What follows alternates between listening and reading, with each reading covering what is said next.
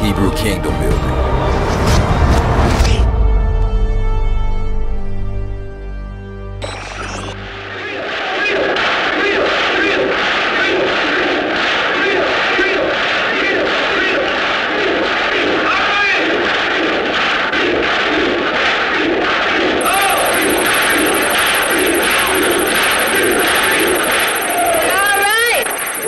Shalom, shalom. This is your brother Morris Williams Jr. here at Rebirth of a Nation. And today we're going to present to you America's Dark Past, the Emancipation Proclamation, the illusion of freedom. Now you may ask, this is 2017, and why are we talking about America's dark past? What is that? What's the relevance of that in order to bring us together and bring us closer? Won't that bring a divide? So it's important to understand that you can't move forward unless you understand the things that have happened in the past. Our number one enemy here in America is ignorance. And because of ignorance, we can be deceived, or we can have blinders over our eyes and can't see where we're going and where we're heading. So it's important, in order to find out what the problem is today, you must go to the root cause of the problem, that see what happened in the past that is giving us the problems that we are experiencing here as a nation today. So this is why it's important not to just move forward, not to just move on like the past don't matter, because in order for us to move forward, move together as a cohesive group, we must identify what happened in the past that is bringing us our today. So now the scripture says the truth, you shall know the truth, and the truth shall set you free. But you will not be able to operate in true freedom unless you identify the lie that has you hostage. Because in order to walk into the true freedom that we have been destined to walk in, we must have truth. And that truth must identify or expose the lie that has been keeping us hostage for so many years. So now, how can we move together? How can we move forward? How can we come together as a nation? We must first do what? We must identify what the truth is according to what happened in the past. It would be just like an abusive relationship, that a man and a woman has been together for 15 years, but the man has been abusive for 15 of those years. And then all of a sudden he get a revelation and say, well, look, I want to just move forward. Let's forget the past. But no, you must go back and deal with the things that are happening in the past in order to move forward in that relationship. So we would take that same model here. What must that husband do first? He must at first identify the atrocities and the things that he have done that bring division into that relationship. And then the next thing that he must do, he must begin to admit that the things that he has done was wrong. The things that he had perpetrated on his wife was wrong. The next thing he must do is what? Repentance time. Is to make it right. What can I do to make these things right moving forward? And then we can have forgiveness in the relationship and move forward to healing. So that's the same thing that we must do even as here in America. We must first what? Identify the things that have been done wrong. The people that perpetrated the wrongs must do what? And I'm not talking about your everyday people. I'm talking about the people that are behind the scenes that have been ruling and making decisions globally wise, and also here that's been controlling America. What we must do first before we can move on as a nation is to identify what the truth is, to get rid of the ignorance, that we may move forward. The next thing we must do is the perpetrators must first admit that the things that they have been doing have been wrong. The next thing that we should do after that is have repentance. What can we do as a nation to make these things right? And after that, then we can have forgiveness, that we can move forward as a cohesive group and bring the true healing that we need here as a nation. So here are what we're doing today as Rebirth of a Nation. We are identifying the things of the past, the root causes, so we can understand what has been happening and understand our now of why the things are the way that we are. So here we're going, we're moving forward in this presentation called America Dark Past, the Emancipation Proclamation, the illusion of freedom.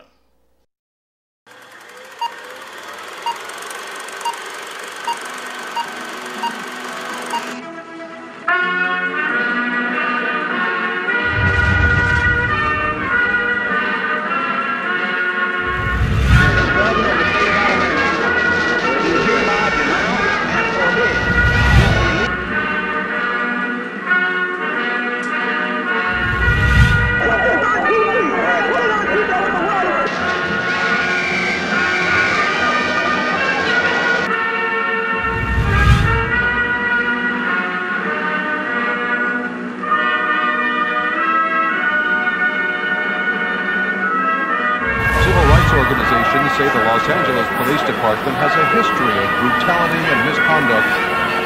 Alleged to be that of young Emmett Till. George Zimmerman decides to go ahead and shoot the 17-year-old black boy. His name was Trayvon Martin. We're going to start with these deadly police shootings. And the officer just shot him in his arm. Philando Castile has died. At least a dozen police officers hurt after riots exploded overnight in Charlotte.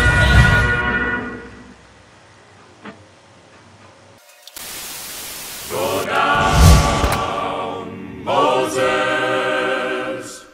way down in Egypt land.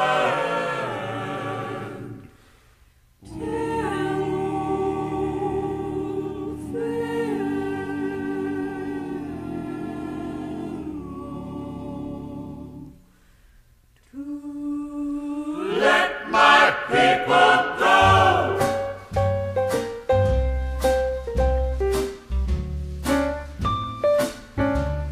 Now when Israel was in Egypt land, Let my people go. oppressed so hard they could not stand.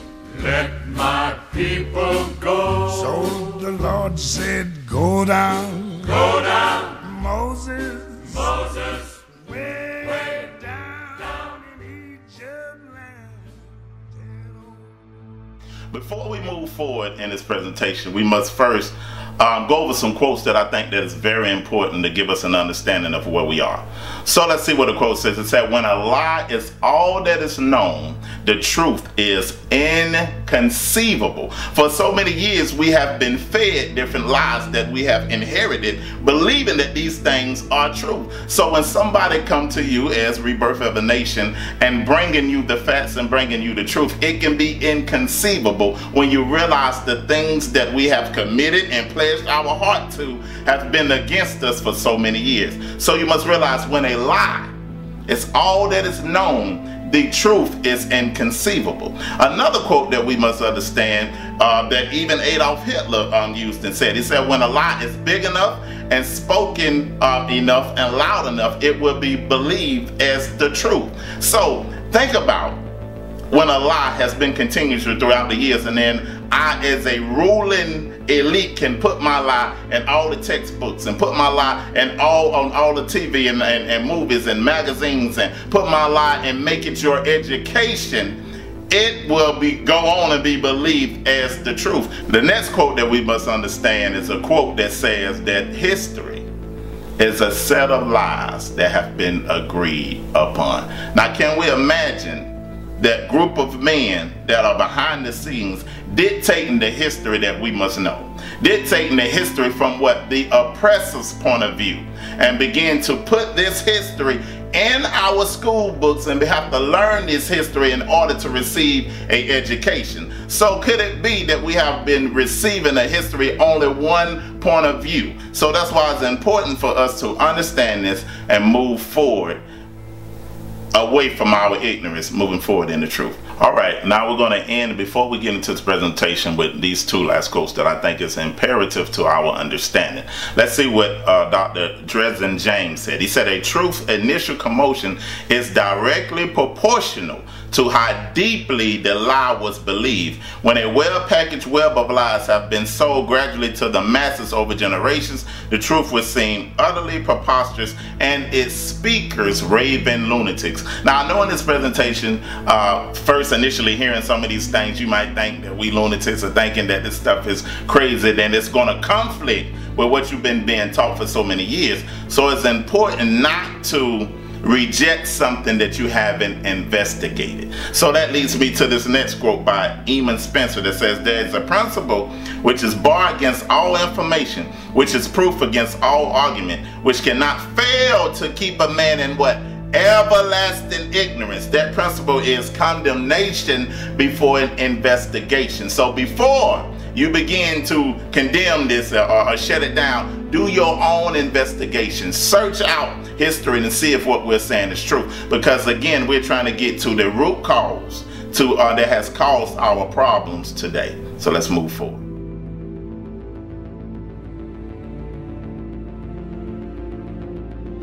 All right, so now it's important. If we're going to go back into the past, we got to go all the way back into the inception of America. And we must deal with the ancient purpose of slavery. What slavery was about in ancient times, and show the difference between ancient slavery and the chattel slavery that we received over here in the Americas. Now, ancient slavery, you was only in slavery for 3 reasons.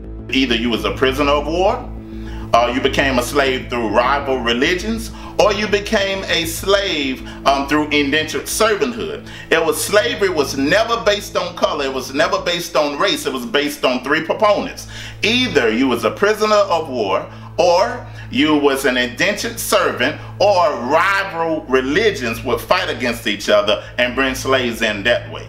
But it was never done based off your skin color, based off your physical features, based off your traits in order for one race to dominate another. So now that is the reason of ancient and the purpose of slavery, not the chattel slavery that we experienced over here in America during times of slavery. So now let's go to the next point. 3 things that make this slavery different, that makes chattel slavery different from ancient slavery. Number 1, the slavery over here in America was based off of skin color. It was based off of race. And one of the main proponents of the slavery that happened over here was dehumanization.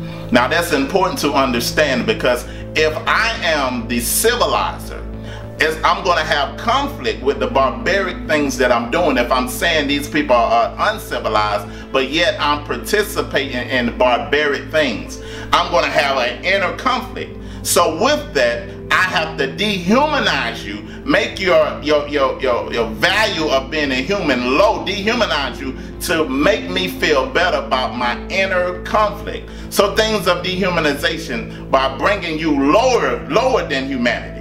Now I'm putting you on the level with a beast so I can clear my conscience when it comes to the inner conflict that I have. Things like raping the women, or things like hanging men and burning men and putting the slaves' legs on 2 horses and setting them on fire and slapping both of the horses and splitting them, being able to sell men and women all across the world. I got to dehumanize you in my mind to make me feel better with my internal conflict. Even got to the point where initially, even in Florida, the original gator bait was young slave babies. Over the years, I've been collecting artifacts. As a matter of fact, I've been collecting little pencils like this. I've seen alligators on jars. I've seen alligator ashtrays, and I've seen them depicted with kids in it. And I was wondering why the children would be there. As a matter of fact, this particular pencil sharpener, this is a pencil sharpener or a pencil holder with a black head of a baby sitting out of its mouth. I didn't pay any attention. I have been collecting for quite a few years, and I have the posters and things like that about different things. And then one day I was down in Florida. I'd gone down with my wife, and I took a trip for myself off to the Wild Blue Yonder, going out to hunt artifacts. And in my quest to hunt artifacts, I came upon a pawn shop in Sanford, Florida. In the pawn shop was a gentleman who owned it. They went and got him and told him I was there, and I wanted to buy some of the shackles he had hanging around the walls. I asked him, could I buy them? He said no. He didn't want to sell anything. He just wanted me to see it. Then we began to talk. And I asked him, I said, look, please let me buy something. I got to take something from here. He says, no. He says, I don't want to sell anything. He said, but I'm going to the back and I'll sit down. Meanwhile, he came out and came back out and he began to talk to me. He said, you know, he said, you probably don't know this.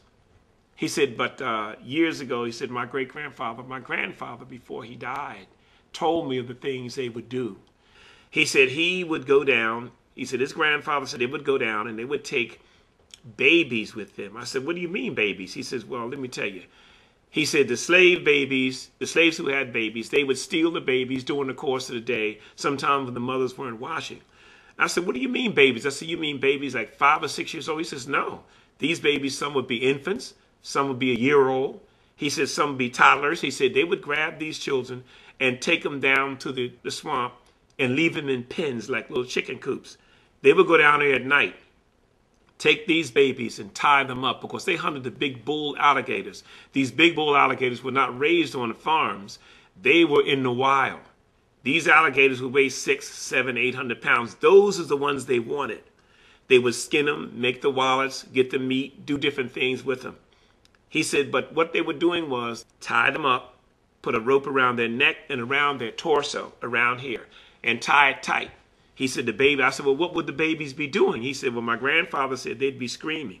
He said, what would you do? He said, just let them scream. He said, what they would do, it would help them to chum the water. He said, when they would throw the babies in tied to this rope, he said, in a matter of minutes, he said, the alligators were on them. He said, the alligators would clamp his jaws on that child. As a matter of fact, once he clamped on him, he was really swallowed. You couldn't see anything but the rope. And we would pull the alligator in and tie his nose and hit him in the head with an axe, a pickaxe. He said, we would then drag him to the shore. We'd drag him to the shore and leave him lay, and we would do it again, maybe 2 or 3 times a night. He said, I said, so what do you mean? He said, well, yeah, they were taking these babies and killing them for alligator bait. I said, so all these things I've been collecting, all these things I've been collecting are really, really something that I can really talk about and say they're of a truth by what you say. He said, I'm telling you, he said, nobody wants to talk about it. He said, I'm only telling you because you're here. I may never hear from you again. He said, but these things actually depict the acts that they did to slave babies back in the Bayou country and down the South. They did this. They hunted alligators with these babies. That's why they call alligator bait. Doing different things where we would rip the skin off people of color and use those for your belts and for your shoes.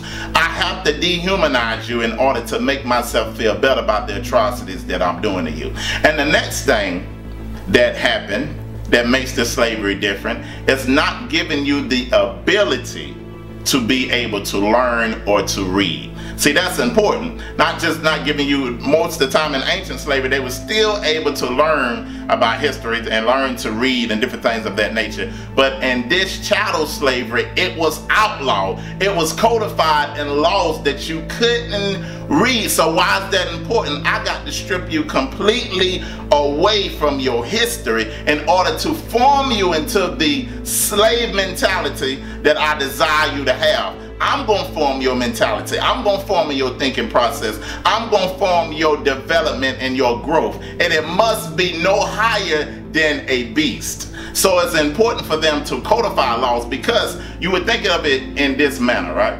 Just say that you had a king that had a kingdom and he had sons. And all of a sudden, some nation came in, took his son away. His son was 3 years old, took his son away and made him lower than a beast, made him an animal.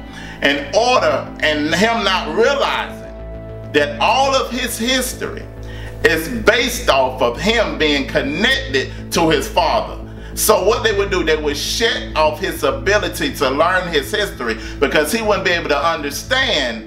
In his history, he was a priest. In his history, he was a king. In his history, he was above all. But if I take away his history, I can keep him at the level of a beast.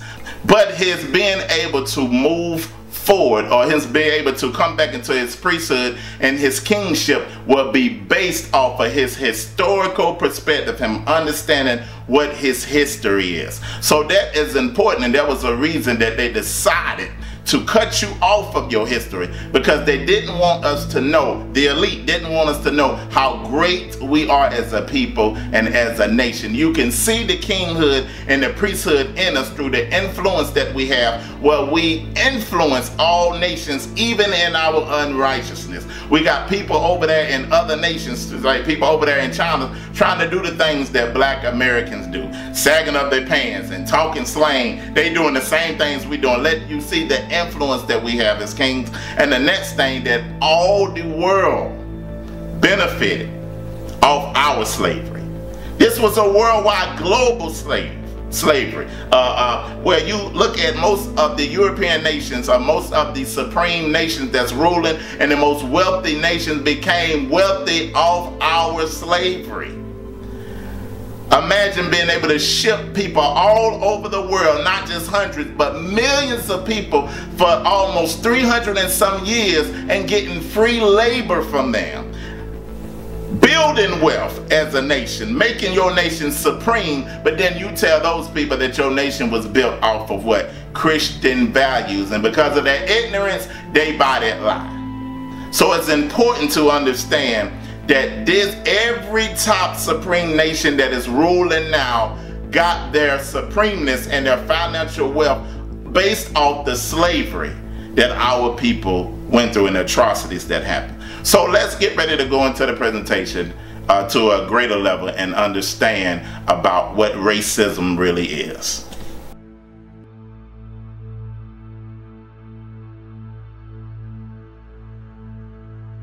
Okay, now dealing with racism, because a lot of times we look at somebody just being prejudiced or saying hateful things that they are racist. So let's see and get a full understanding of what racism really is. Let's look at the definition. Let's look at the definition of race. Race is the classification of humans into groups. Now we're seeing that race is a group thing. Not just an individual, but race is the classification of humans into groups based off what? Physical traits, ancestry, genetics, social relations, or the relations between them. So we're able to see that race deals with the grouping of people. Now let's look at the grouping of people versus what Dr. Francis Chris Wilson stated what white supremacy is. Because now we see that race is not based off the three things that we said. It's not based off being a prisoner of war in chattel slavery. It wasn't based off a rival religion in chattel slavery. And it was not based off indentured servanthood. It was solely based off of color and physical features of a group. So now let's look at what this group is doing in order to keep themselves on top, because race is the sense of the racing of the races to control the rest of the races. So now let's move forward. Let's look at what Dr. Francis Chris Wilson said about racism. She stated that it's a system that is practiced by the global white minority. This is where we get the phrase of white supremacy, on both conscious and unconscious level, to ensure the genetic survival by any means necessary.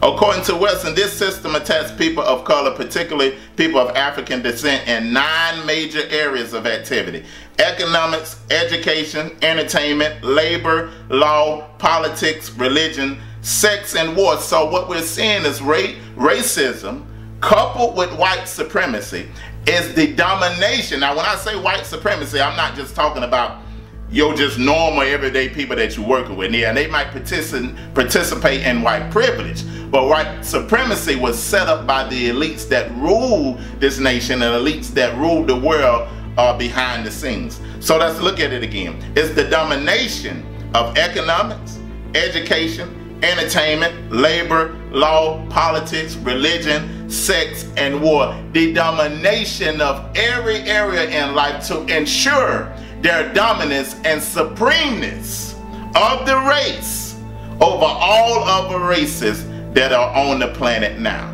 So racism is the domination of one race in every area of humanity that dominates all the other races and stays supreme. But it has to be more to it than that. Now let's see why we have to use the term white supremacy. What was important to make it about color than any other reason? So let's move forward and see. When you begin to look at history and look at the first European nation, or for lack of a better term, the first American term, white nation, a non-melanated nation to rule the world, you would go back as a global empire of the Greeks. And when the Greeks would go into other nations and rule, what they would try to do, they would take the women and they would have sex with the women in order to produce babies, in order to reproduce themselves. But what they began to realize is these babies that they would have the physical features of the people of melanin, or melanated people, or of black people. They would notice that the baby's hair wouldn't be straight as their hair. They would notice that the baby nose wouldn't be as pointed as their nose. They would notice that the baby would have more of the physical features of the oppressed rather than the oppressor. So what would they do? From this understanding, they would begin to see and realized that people of color have what? Dominant genes, and people of non-melanated people have recessive genes, understanding that the first human being was a person of color that produces every color that we see around the world today. So what they begin to see is that they were the minority on the earth. Now in America, we are taught that we're the minority, which is true. We make up 13% of America. But on a global scale, the European of non-melanated people are the minority on earth. So they begin to realize that we must ensure our genetic survival. So now racism is not just about power and control of economics and domination of all other races, but it is to the core of it, to the elite that is running, not just your everyday, but the elite that is running these nations, is genetic survival of their seed.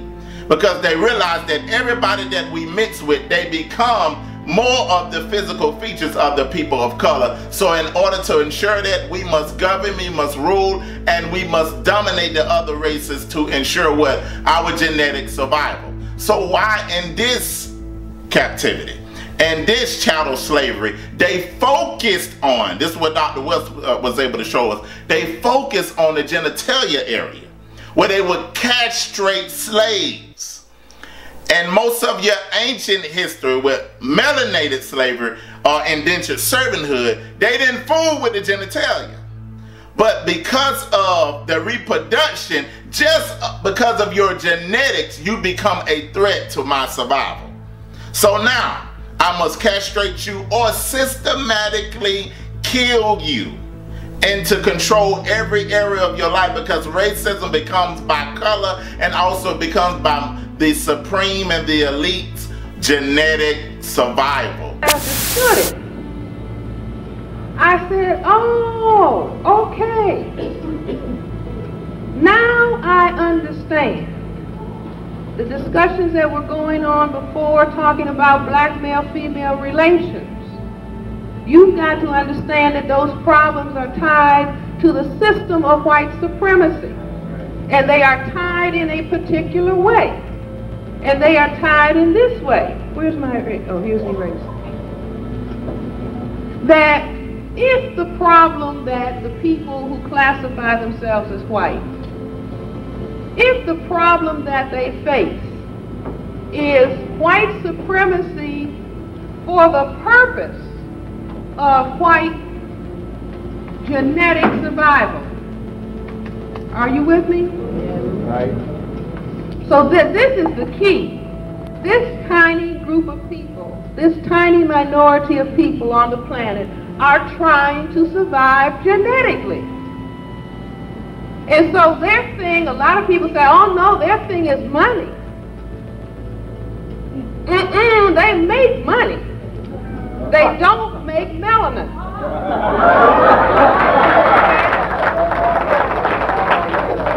See, they manufacture money. But God makes melanin. Now they didn't have it, and so their struggle is to survive genetically. Now black men and black women, we are all equal people. We are not the same. Women are not the same as men, and men are not the same as women. The critical issue of white genetic survival is related when it comes to black, brown, red, and yellow people, is that black, brown, red, and yellow women cannot cause white genetic annihilation. See how quiet it is? The women are offended. No. Women cannot force men to have sexual intercourse. Is that true? See, you can entice. Nice perfume, nice clothes, nice words, entice. But if you try to force a man to have sexual intercourse, you're going to whip out your M16 rifle and say, you better come on. And if you frighten him, what's going to happen?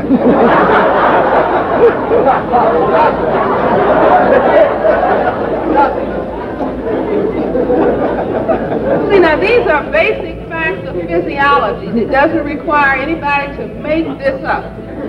This is basic physiology so that women cannot force sexual intercourse. Men, white, black, brown, red, and yellow, can impose sexual intercourse. See, I'm not talking about rapists, but I'm talking about they can impose sexual intercourse.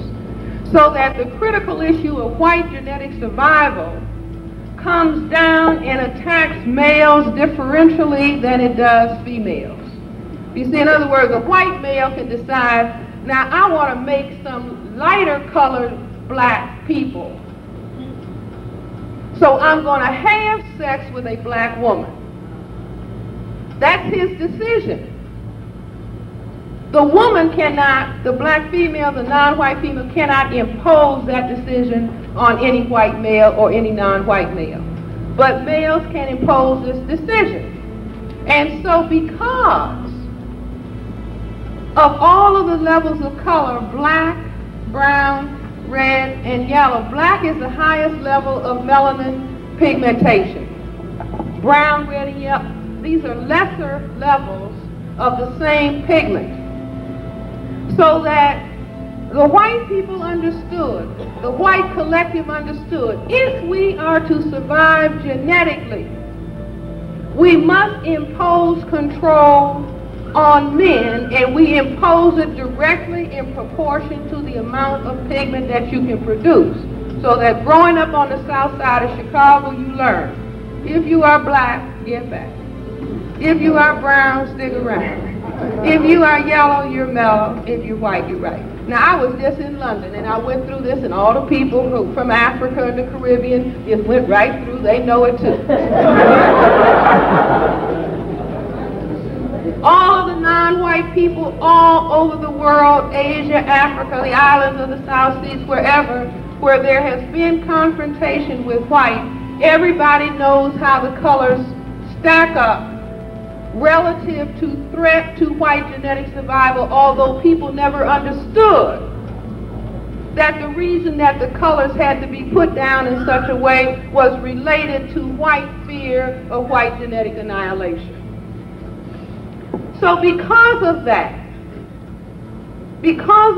problem, imposing major stress, now there's stress on all of us, males and females alike, but there is horrendous stress on the men because the men present the threat to white genetic survival. Right here in this city, long time ago, 3149 Elvis. But my parents and my grandmother were in our dining room, and they were talking about somebody had been lynched. I was a little girl, very little. They were talking about somebody had been lynched.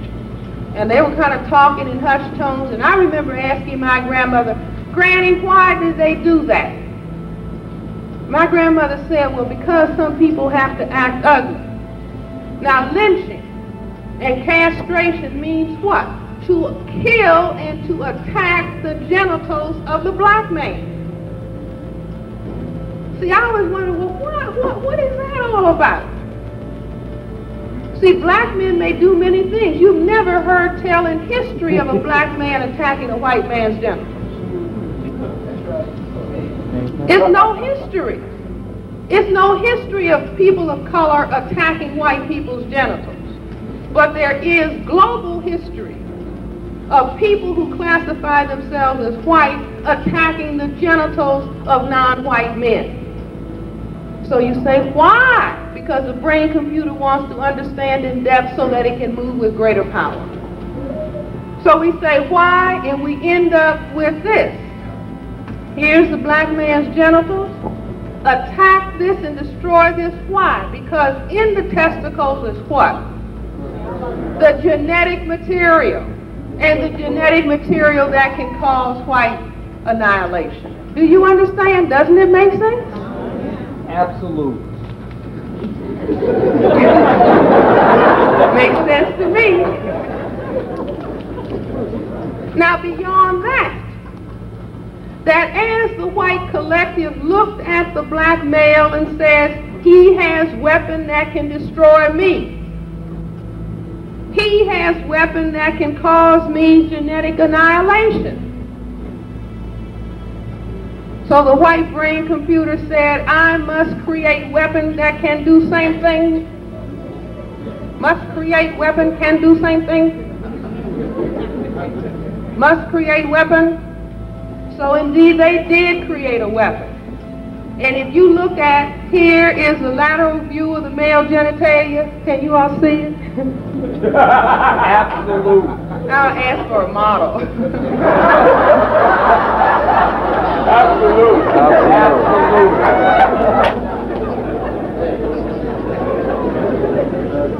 All right, but look at this. Here's the front view of the male genitalia. Here is the lateral view.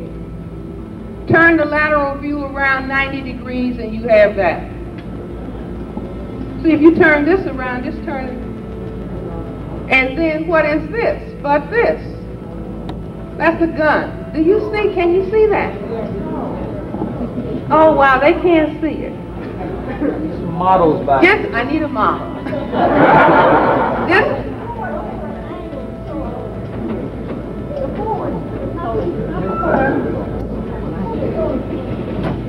Does that help? The volunteer. They want to volunteer. Just imagine. Think of the man standing with no clothes on. You see his genitalia. You see two testicles and a phallus, penis. Okay. Now a side view is like one testicle and phallus, and if you turn it around, you can see that it is the same as the gun. Are you with me? That's why I need a model. Okay. Now, what does, within the white supremacy system and culture, what do they call the gun? Come on, class, this is a workshop.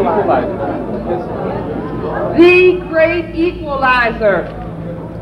Oh, do you understand? This then becomes equal to this. If he has a weapon, meaning the black male's genitalia, testicles, genetic material that can cause white genetic annihilation, the white collective says we will produce a gun that will be the equalizer. And the people who are by law allowed to carry the gun, anytime they see a black male and they think, I want to kill him, he can annihilate me, then they call it what? Justifiable homicide. That's right, that's right. Are you with me? Absolutely. All for the purpose, not of economics, but for the purpose of what? White genetic survival. Now, how does this then come down and impact on the family? But let me say before I go further, that there is a lot of material. If you understand what I'm saying here, there are many things that you will understand about the white supremacy system and culture that you look at every day, but you really do not think about. Most people do not realize, see, we're getting ready to come around towards February 14th, Valentine's Day. The most important thing about Valentine's Day is that it's a day in the white supremacy system and culture in which they give out chocolate candy. Wow. The white female likes the white male to give her chocolate candy.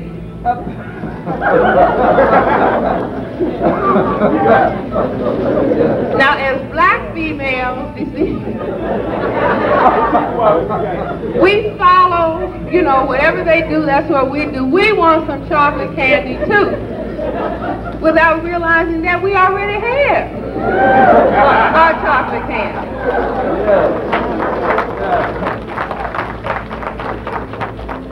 Somebody's about to die. See, we don't understand that this Valentine with all these little pieces of chocolate candy. How many of you read the newspaper around Valentine's Day and see where they're talking about, ooh, dark and erotic chocolate? Absolutely. And did you ever say, why? What are they talking about? What they are talking about is that within the framework of the white supremacy system and culture, the white female describes her ideal mate as who? Tall, dark, and handsome. Absolute. Do you all understand?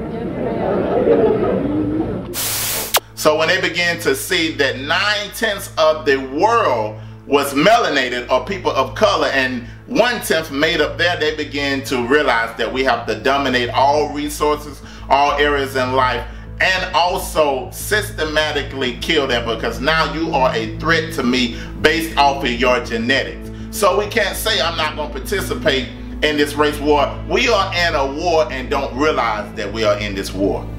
And this is what is killing us, because we're ignorant to what is going on. So this is why the elite will kill you no matter what, because just because of your genetics, it makes you a threat to their genetic survival. So let's move on, because we are even able to see how this creeped over even into the games that they made, even into every aspect of their life. They wanted to ensure that anything that they created remind them of the dominance or the racism, the race of races for nationalism, the race of races for dominance, and at the core of it, genetic survival. They even put it in their games. Now you look at pool. The ball that hits all the other balls is the cue ball, which is what? The white ball. All the rest of the balls stay in a triangle. And the middle of the ball is what? The 8 ball, which is what? The most threat to their genetic survival, which is the 8 ball, the black ball, which produce what? All the other colors of the ball. So when the person that's playing pool strikes the ball, he hits them and divides them into every corner. Just like in our slavery, they hit us and divided us into all the 4 corners of the earth. Begin to ship us out through all the 4 corners of the earth. And once they knock all the other colors down, dominating them, what is the last ball that is on the table? It's the 8 ball. The one that is the most threat to their genetic survival. That's the last threat and the last ball that has to go into the hole, under the earth. When they knock that ball under the earth, it ensures its complete rulership over all other colors remaining on top. So this is why it's important to understand what racism really is. It's not just prejudice, but it's dominance, using an avenue of prejudice and white supremacy to dominate every other area of life, and also to ensure what? Their genetic survival. And this is why there are systematically, the ruling elite systematically are killing us on a daily, weekly, yearly basis that is destroying us as a nation as a whole. Now that we understand what racism really is, now let's go through the history, and you'll be able to see that racism, this dominance or this genetic survival, would be the baseline of all the atrocities and everything that happened to us as a nation of people over here. All right, so now let's go back to the race to the new world, the inception of America, and everybody coming over here exploring America. You had the native Indians over here, but then imperialism began to happen, colonization began to happen, where they began to kill the Indians and began to set up land for themselves. So what began to evolve out of that is what is called the head right system.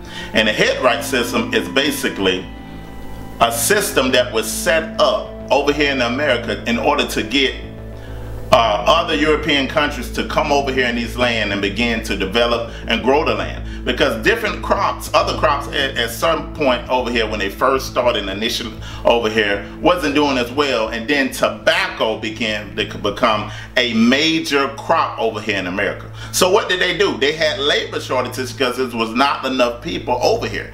So what they did, they set up the head right system. The head right system allowed for every person that came over here to America, they got 50 acres of land that was just given to them. And what they began to do, if you had a poor family that couldn't afford to come over here, because one person that had the money to come over here to America and get their 50 acres, and that just wasn't 50 acres for him, but if he brought his family over here, for every family member they got 50 acres. But you have people that was over here in European countries that was poor. So what the some of the elite ones would do, they would pay their way. What the head right system gave them the right to is to pay their way over here. So what it cost in today's term to get a person that was not wealthy over here was almost around, I believe, $212 to $300 an hour modern day time. And they would bring them over here. Now the conditions was rough coming over, so some of the more poor people didn't make it, but they got 50 acres no matter what, if they came or if they didn't come. So what would happen for their getting their way paid over here to America, what they would do is promise indentured servanthood. So they would serve the person that paid their way over here from 5 to 7 years of service, and after that point they would begin to get their own land and be able to develop their own land. So what happened, you had different European nations, different ones coming over here from all over getting 50 acres, and this is why you see even in the slave ships why they would pack so many of the African slaves together in that ship, because they got 50 acres a slave. So this is part of the reason even why your Irish began to come over here, and most of them didn't have the money, so they was indentured servant. So yes, and different times that they was done wrong, they was was tricked and doing more to 5 to 7 years, different things, atrocities and stuff happened to them, while you had some African slaves over here also. So what they began to do, they began at one point to bind together and come together against the wealthy people, and set up fights and do different things in order to take different lands to bind together. And what happened is the wealthy, the elites, said we got to find some way to suppress all of these uprisings. At the very same time that America refused to give the Negro any land, through an act of Congress, our government was giving away millions of acres of land in the West and the Midwest, which meant that it was willing to undergird its white peasants from Europe with an economic floor. But not only did they give the land, they built land grant colleges with government money to teach them how to farm. Not only that, they provided county agents to further their expertise in farming. Not only that, they provided low interest rates in order that they could mechanize their farms. Not only that, today many of these people are receiving millions of dollars in federal subsidies not to farm, and they are the very people telling the black man that he ought to lift himself by his own bootstraps. And this is what we are faced with, and this is the reality. Now, when we come to Washington in this campaign, we are coming to get our check. All men are created equal. All men are created equal. It's the lofty and revolutionary ideal at America's core. Yet it was written at a time when some inhabitants were held in bondage, and others were being dispossessed of their lands. How did American society justify unequal treatment based on skin color and national origins? How did it reconcile that contradiction? America created a story of race. We have the idea that it's somewhere written in stone that there are these fundamental differences between human beings. we don't realize that race is an idea that evolves over time, that it has a history, that it is constructed by a society to further certain political and economic rebellions goals. led to tighter British control of the colony. It may also have hastened the movement toward a labor system based on black slavery. Some historians argue that the Virginia planters, fearing another insurrection by the frontier white servants, began to turn to Africa for laborers. The strategy was to divide blacks and whites by creating an artificial color line. It's at this moment when race and racism radically alters the system of forced labor that had been practiced by human civilizations for thousands of years by injecting race into the equation. Again, Tim Wise explains. So there was no white race, but in the colonies of what would become the United States, what did we see in the 1660s, 1670s? We began to see that Africans of indentured servant status realized, as did the white indentured servants, the Europeans who hadn't even been called white yet, that they had a lot of things in common, like the fact that they were all getting their clock cleaned by the elite. And so they would get together, more than our history books taught us, to foment rebellion against the elite, to try to get a better deal for themselves on the basis of economic necessity and economic justice. And what did the elite do? When you see that you're outnumbered by black and white folks who are penniless, landless, peasants, you have to do one of two things. You either have to kill them all, but you can't do that because who's going to work? Rich folks weren't going to. They had to get poor people to work. The whole point was to be a person of leisure back in those days. That was the goal, was not to work. So you couldn't kill them all. You didn't want to kill them all. You have to do the work yourself. You have to build your own levee, build your own house. No, pick your own tobacco, harvest your own cotton. No, we're not going to do any of that. So you can't kill them, but you can co-opt them. And so the elite in Virginia, for example, the colony, begins to give certain carrots to people of European descent, saying things like, you know, we're going to let you own a little land, not much, but just a little. And we're going to get rid of indentured servitude. Now you're free labor. And by the way, once you're free labor, you get 50 acres of land. Just because you're free labor, see. So we're going to cut you in on this deal. We're going to let you enter into contracts. We're going to let you testify in court. And here's the best of all. We're going to put you on the slave patrol to keep those people in line, right? The idea was you're still going to get your clock clean. We still don't like you. We still aren't going to really empower you or change your economic subordination. But we're going to make you honorary members of this team, and you're going to help us keep those other people down. So they got a little taste of power, and it did effectively divide and conquer those coalitions. Those rebellions began to stop almost instantly. So that's when you go back to race being based off color, because during that time in the 1400s, race was never based on color. But then you see a turn up into the 17th and 18th century that it began to be based on color. So what they told the white indentured servants is, well, look, we're going to bring you into what is called the good old boy club. We're going to bring you over into the wealthy club based off of you being white.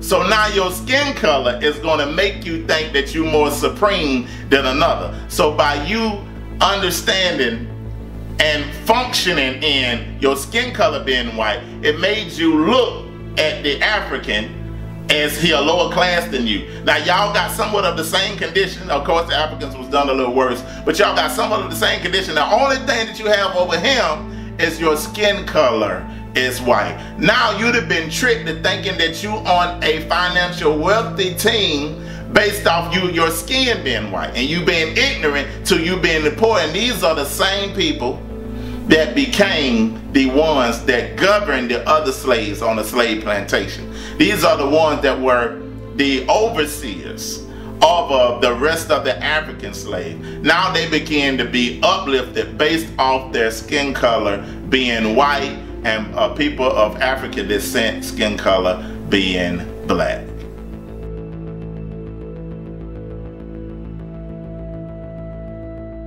Now it's important not to just deal with everything that happened, but what's important to us here at Rebirth of the Nation is to understand the psychology behind slavery.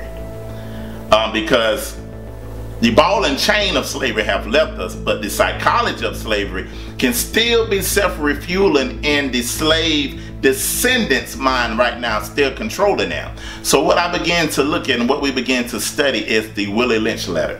And this letter began to show, it's not some confusion out there that's saying if Willie Lynch ever really lived as a man, but that doesn't matter. The system that he set up, or the system that was set up, is living and still self-refueling up today. So now I always wonder how a few masters or overseers were able to control up to 100 slaves, up to 200 slaves. But when I began to realize the psychology behind the Willie Lynch letter, that helped me understand how they was able to control their mind and also make that control be self-refueling all the way up into 2017. We still are controlled by the things that are written in the Willie Lynch letter that has been imprinted in our heart, that we are self-refueling and carry out. So let's look at the psychology behind the making of a slave and the Willie Lynch letter. I'll take the affirmative. Take the meanest, most restless nigger. Strip him of his clothes in front of the remaining male niggers, female niggers, and nigger infants. Tar and feather him.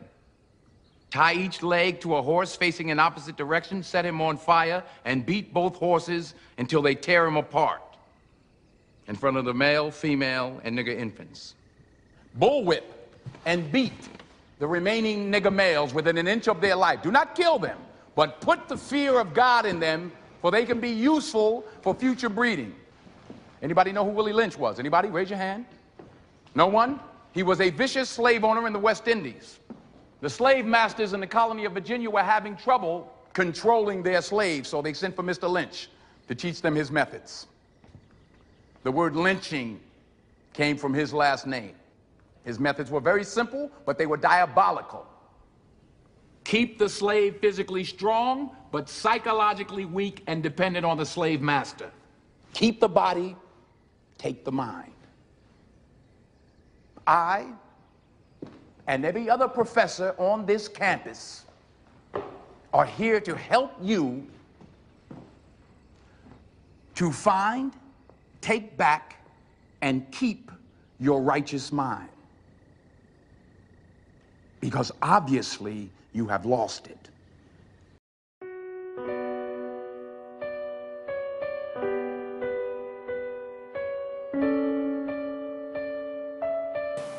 This speech was delivered by Willie Lynch on the banks of the James River in the colony of Virginia in 1712. Lynch was a British slave owner in the West Indies. He was invited to the colony of Virginia in 1712 to teach his methods to slave owners there. The term lynching is derived from his last name. Greetings, gentlemen. I greet you here on the bank of the James River in the year of our Lord 1712. First, I shall thank you, the gentlemen of the colony of Virginia, for bringing me here. I'm here to help you solve some of your problems with slaves. Your invitation reached me on my modest plantation in the West Indies, where I have experimented with some of the newest and still the oldest methods for control of slaves. Ancient Rome would envy us if my program is implemented. As our boat sails south on the James River, named for our illustrious king, whose version of the Bible we cherish, I saw enough to know that your problem is not unique. While Rome used cords of wood as crosses for standing human bodies along its highways in great numbers, you are here using the tree and the rope on occasions. I caught the whiff of a dead slave hanging from a tree a couple miles back. And you're not only losing valuable stock by hangings, you are having uprisings, slaves are running away, your crops are sometimes left in the fields too long for maximum profit, you suffer occasional fires, your animals are killed. Gentlemen, you know what your problems are. I do not have to elaborate. I'm not here to enumerate your problems. I'm here to introduce you to a method of solving them. In my bag here, I have foolproof method for controlling your black slaves. I guarantee every one of you that if installed correctly, it will control the slaves for at least 400 years. My method is simple. Any member of your family or your overseer can use it. I have outlined a number of differences among the slaves, and I take these differences and I make them bigger. I use fear, distrust, and envy for control purposes. These methods have worked on my modest plantation in the West Indies, and it will work throughout the South. Take this simple little list of differences and think about them. On the top of my list is age. but it's there only because it starts with an A. The second is color or shade.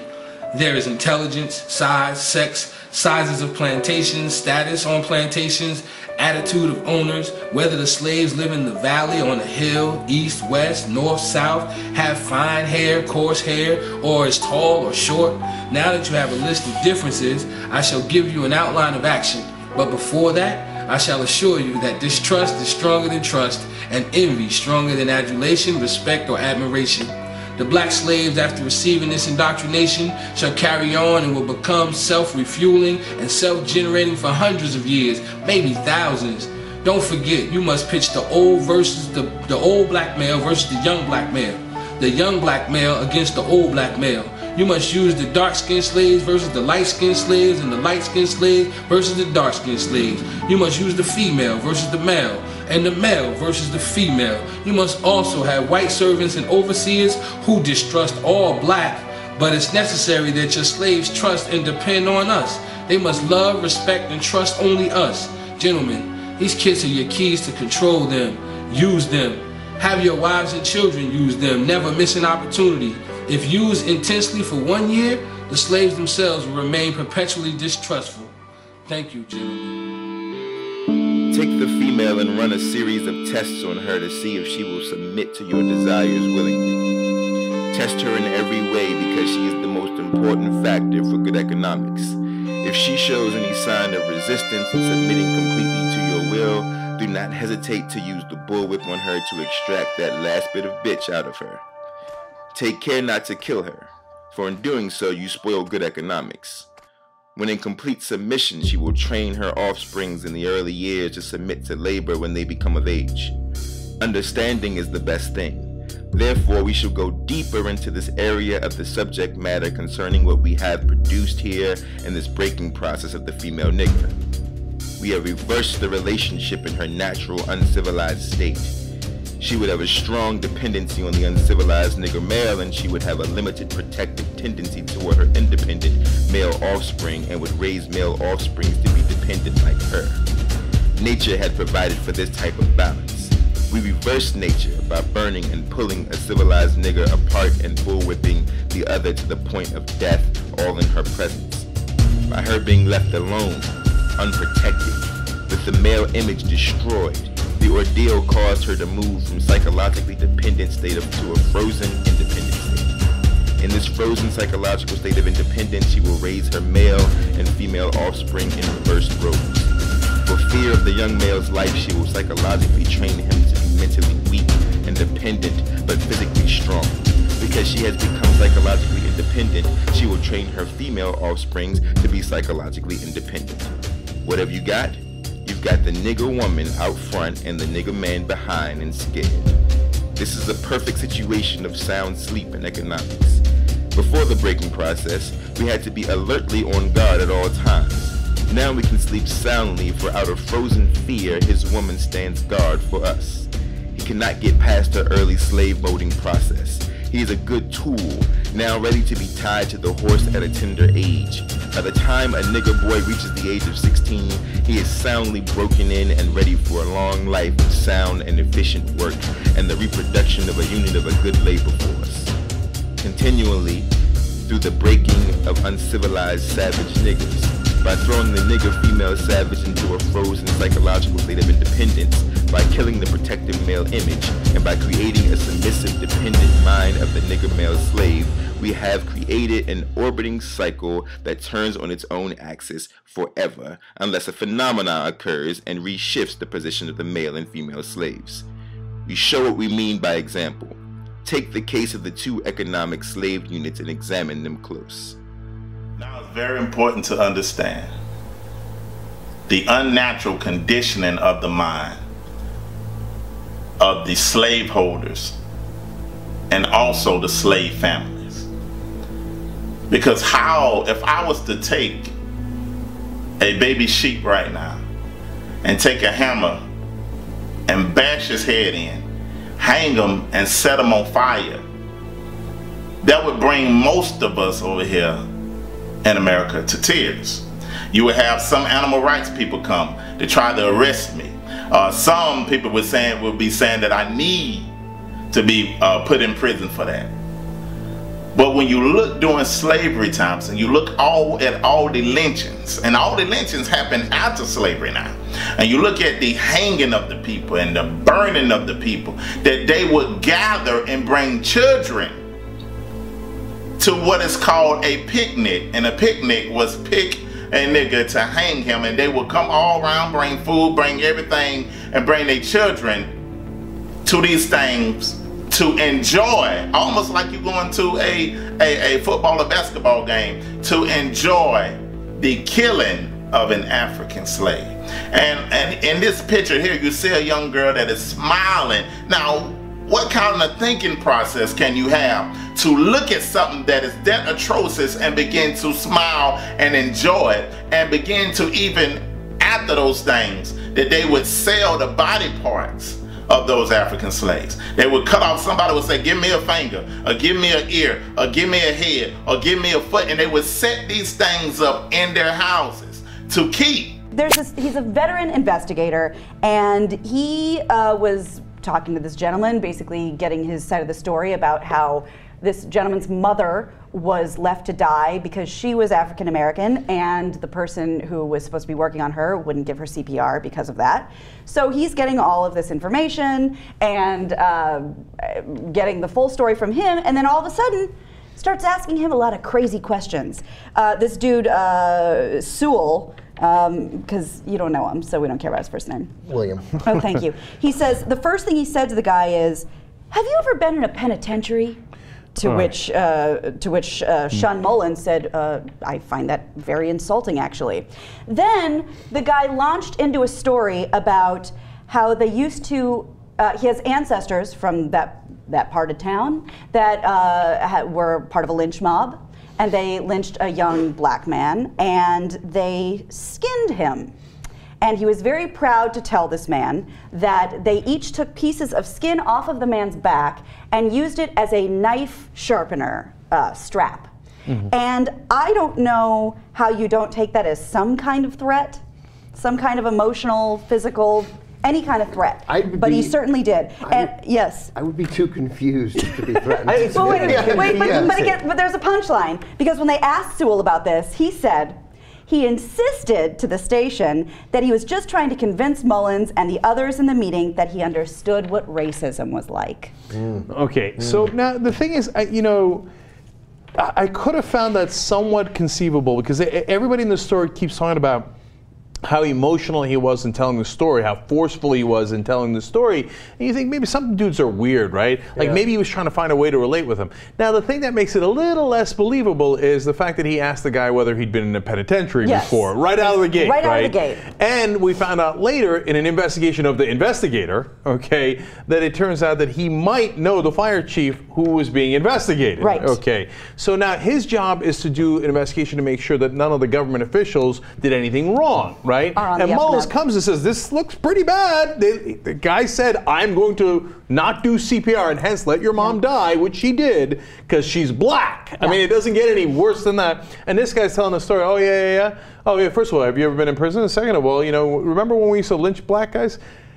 Okay, so I don't think that's the guy you want investigating whether there was racism. No, and they use a word that when, because we've already established that the guy telling the story is a little off kilter. Sean Mullins, who was the one saying this dude threatened and offended me, said that the guy got a little excited when he was telling this lynching story. So maybe there's another element to this, an even crazier sub-element to this. In the beginning, he was telling the guy, oh, I still have that from the lynching in 1896, right? That's been passed down throughout my family. And then when they said, what the fuck were you saying to this guy? Are you insane or whatever? And he's like, oh, no, it's okay. I went back and looked, and I couldn't find the skin. So it's okay. It's got lost somewhere along the way. Oh, okay, then not guilty. It's like trying to find a strap in the middle of a white sheet stack.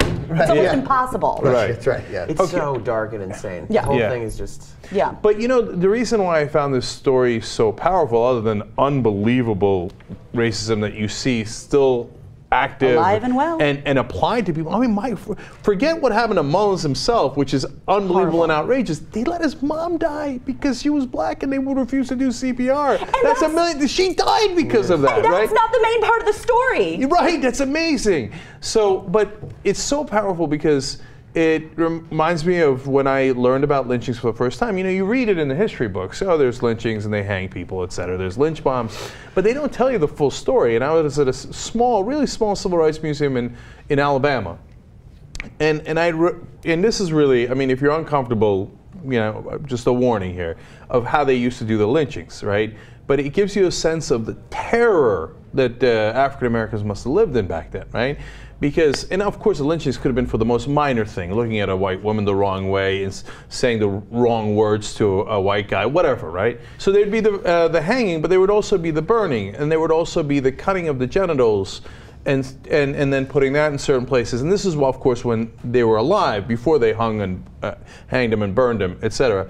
But those are horrible forms of torture. But the two things that got me the most was, people would have a picnic around the lynching. Yeah. And that's what this guy's referring to, right? So it's real. I mean, It's obviously, a social event. Yeah, it was, and they would bring their kids, okay? And then they would take home memorabilia, just like this guy's talking about. They would cut a piece of the body, the skin, and then they would take it home. Like, oh, they remember the fun lynching we went to, and then we took the skin home, and then but it's okay, we used it, we made it into something, etc.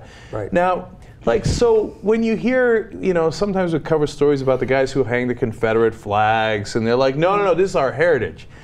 But dude, that's also your heritage. And sometimes heritage is a great thing, and sometimes it's a miserable thing, right? So don't put up that flag. That's what that flag stands for. It's not like it's ancient history. We still got guys carrying around that skin and threatening people with that story like it happened yesterday. They would set these things up in their houses to keep as a memorial to what they have done. What kind of thinking process, what kind of conditioning that your mind have to go through to think that is okay, or to be okay with it, or get gratification for something that is that terrible. So now we have today a theory called cognitive dissonance, dealing with the unnatural conditioning of a people to make them find gratification and destroying another human being, and burning another human being, and mutilating another human being, bringing family members and everybody out to see it and enjoy the destruction of a people. So it's something has to be wrong. It has to be a condition of the mind, because that is not normal. That is not a normal thing. That is not something that is humanly possible. So a conditioning had to be going on to make people think that they deserve this. This person deserved these things. So this is what cognitive dissonance theory comes in mind. And cognitive dissonance is something that happens internally, that happens to you when you begin to do things that's different between your core values. If I say that I am the civilizer, or I'm civilizing these people, and I'm taking them from their barbaric state, but yet I begin to practice in barbaric things, something begin to happen in my mind, that I have an internal conflict, that I begin to war with myself within to say that something is wrong. But I have to silence that. I have to silence that internal conflict. So now I must go through a conditioning process to make me okay with this, to make me think that these people deserve this. This feeling of what they was experiencing was called cognitive dissonance. Now let's move forward from here. And then, of course, and this is interesting about John Newton, because we all know about, the first thing you hear, John Newton, what's the next thing you hear? Amazing Grace. John Newton, Amazing Grace. Well, let's figure out what happened before he got Amazing Grace. He said slaves are lesser creatures without Christian souls, and thus are not destined for the next world. Now, what becomes important about this kind, and you'll see it both in American history as well, there is this kind of dehumanization of African people. Because you got to ask yourself this question: how do people who deem themselves superior, who see themselves as the civilizers, who recognize themselves as what we call manifest destiny, the white man's burden of civilizing all the rest of the races, How do you reconcile being the superior being and engaging in barbaric behavior? What that produces is something called cognitive dissonance. How many people are familiar with that? Cognitive dissonance is really thinking discord. It's when you begin to feel conflict between what you believe or understand or hold to be true, and you are then faced with behaviors, either in yourself or others, that conflict with your fundamental belief.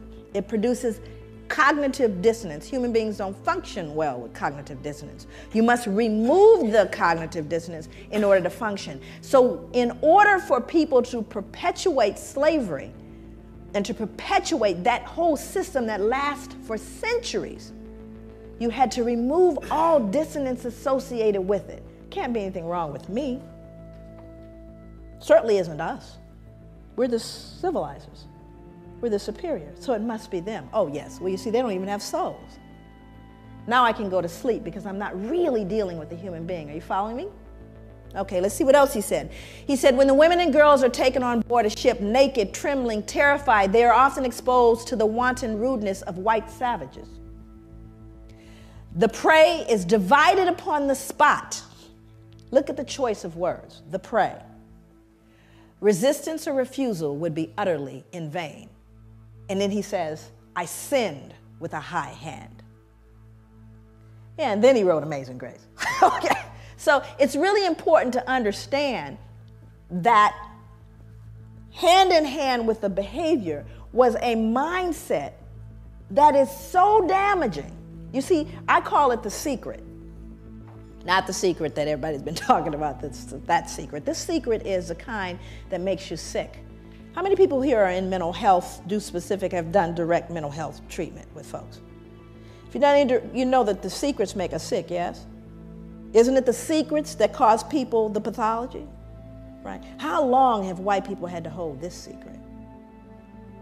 How long and how many generations had to stop and pretend Grandpa didn't do what he did? That the wealth we enjoy was not on the backs of some of these little girls. Think about how long one had to keep that secret. And the only thing you could do is either pathologize the other. It's all their fault because it certainly wasn't great granddad. Look how well he dresses. Do you understand what I'm saying? So when I say that this pathology goes hand in hand, I kid you not. So let's show that on every level, this conditioning process to make the oppressors feel like the oppressed or the African slaves, that they deserve these things. Let's look at the unnatural conditioning process, because these things have to happen in every area of life. Your sociology, your anthropology, your religion, all these aspects had to be used to condition the people's mind. Because in science, if I say something is scientific and that I can measure it, then it becomes truth to a person. So they had to take every aspect of the learning of the people that were slave masters and their families to condition their mind to approve of these things, to be okay with these things, and the last process in this conditioning to find gratification of these things. So now let's look at every top scholar that was at that time that put these things in books, that was leaders that put these things even in all these different aspects of their life to condition their mind to believe that these things were okay. Let's look at what he said. Then you have science. And whenever we are in a process of trying to legitimize things, it's so amazing. You know, people always say this to me, even black people, when they hear about post-traumatic. Because you know it's not correct unless you can count it and measure it, right? Science is the final. It is the number one. If you can say it's scientific, then you basically trump everything else, right? Science determines reality. So if we can scientifically assert a thing to be true, then in fact it is true, because it's scientifically proven. It's a scientific fact. Matter of fact, that's what people will tell you when you try to say to them, I don't know if I agree with you. You know, it's scientific. It's a scientific fact, what I'm saying here, right? Which somehow makes it what? True. And it's also in a book. Now let's do the math. It's in a book and it's scientifically proven. Did anybody here realize that recently we lost a planet? Anybody know what planet we lost? How you lose a planet? You know, I became fond of the little picture with we lost a planet. We didn't lose a planet. You know what it means? Science was wrong. Now, have they ever said, you know, we were wrong about that planet thing? No. It's called a paradigm shift. So let's go to science. And I think it's important that we do. So we go to someone named Carl von Linnaeus. Now, Carl von Linnaeus becomes an important character in this whole conspiracy of silence and legitimacy and removing the dissonance. Carl von Linnaeus developed a system based on a criterion of skin color and laid the basis for 19th century racial classification. Linnaeus properly began the science of anthropology. So here we have the father of anthropology. Although color classification of races dated back to the ancient Egyptians, anthropologists refer to Linnaeus's Systema Naturae of 1735 as the first modern study of man. While Linnaeus advanced classification with his use of a color criterion, he also fixed on his 4 families of man certain moral and intellectual peculiarities that continued into the 19th century anthropological vocabulary. He described Homo Americanus. Who might that be? That would be Native Americans, American Indians. Homo Americanus. And what did he say about them? He said they were reddish, choleric, obstinate, contented, and regulated by custom. Homo Europaeus, as white, fickle, sanguine, blue-eyed, gentle, and governed by laws. Homo Asiaticus, that'd be Asians, as sallow, grave, dignified, avaricious, and ruled by opinions. And Homo Afer, as black, phlegmatic, cunning, lazy, lustful, careless, and governed by caprice. These insights into what Linnaeus defined as racial character, personality traits, behavior, intelligence, language, and a host of other related categories were transmitted into subsequent attempts at a science of classification and became more fixed than the races themselves. Not a shred of science here. But it is in a book. And it's touted as science. And what's more important, you know, my students, I teach graduate students in social work. And they'll say, but Dr. Leary, my God, we're looking at 1707 to 1778. We are, right? After all. But do you not hear these same attributions today? You know, those blacks, they're lazy, you know, all of the exact same, am I telling the truth? In your newspapers, in your accounts of them, do you not hear these very same things? So does it matter that it started in 1707 and 1778 and has no scientific merit? That's multi-generational, is it not? It's being passed along. Part of the swallowing into the social gullet. Those are the beliefs, you see. So it doesn't matter whether it's true or not. And thank you, Carl von Linnaeus. Again, he's removing the cognitive what? Don't they deserve to be treated the way we treat them? Have we not just justified what we've done? After all, I just told you this is who they are. We're not wrong. We're just trying to keep the domestic tranquility. Makes sense. I'm having a clicker thing. There we go. Johann Friedrich Blumenbach. Just look at him. He's not right. We could tell already. But he had to contribute his part as well. He says, now this man, Johann Friedrich Blumenbach, he was an individual. How many of you are familiar with the term Caucasian? Oh, yes. Then you know Johann. He designated did 5 races or varieties of man in the second edition of his work on the natural variety of mankind. His division into Caucasian, Mongolian, American, Ethiopian, and Malayan races, with the added Carl von Linnaeus descriptive peculiarities, became the subsequent basis of most 19th century anthropomedical studies. While Carl von Linnaeus founded his system principally upon skin color, Blumenbach considered a combination of color, hair, skull, and facial characteristics as fundamental means for classifying the 5 varieties of man. Central to his study was the Caucasian, a term which he originated. He took the name Caucasian, listen for the science, from Mount Caucasus because its southern slope had cradled what he felt to be the most beautiful race of men, the Georgian. The Caucasus near Mount Ararat, upon which the biblical ark came to rest after the flood, seemed the appropriate source for the original race of man. No science yet. Now I'm going to quote him. These are his words. For in the first place, the stock displays, as we have seen, the most beautiful form of the skull, from which is a mean and primeval type the others diverge by most easy gradations on both sides to 2 ultimate extremes. That is, on the one side, the Mongolian, on the other, the Ethiopian. Besides, it is white in color. Anybody here ever met a skull that wasn't? Besides, it is white in color, which we may fairly assume to have been the primitive color of mankind. Zippity-doo-dah, no science, nothing to found this whole thing. He figured white skull, humanity began white.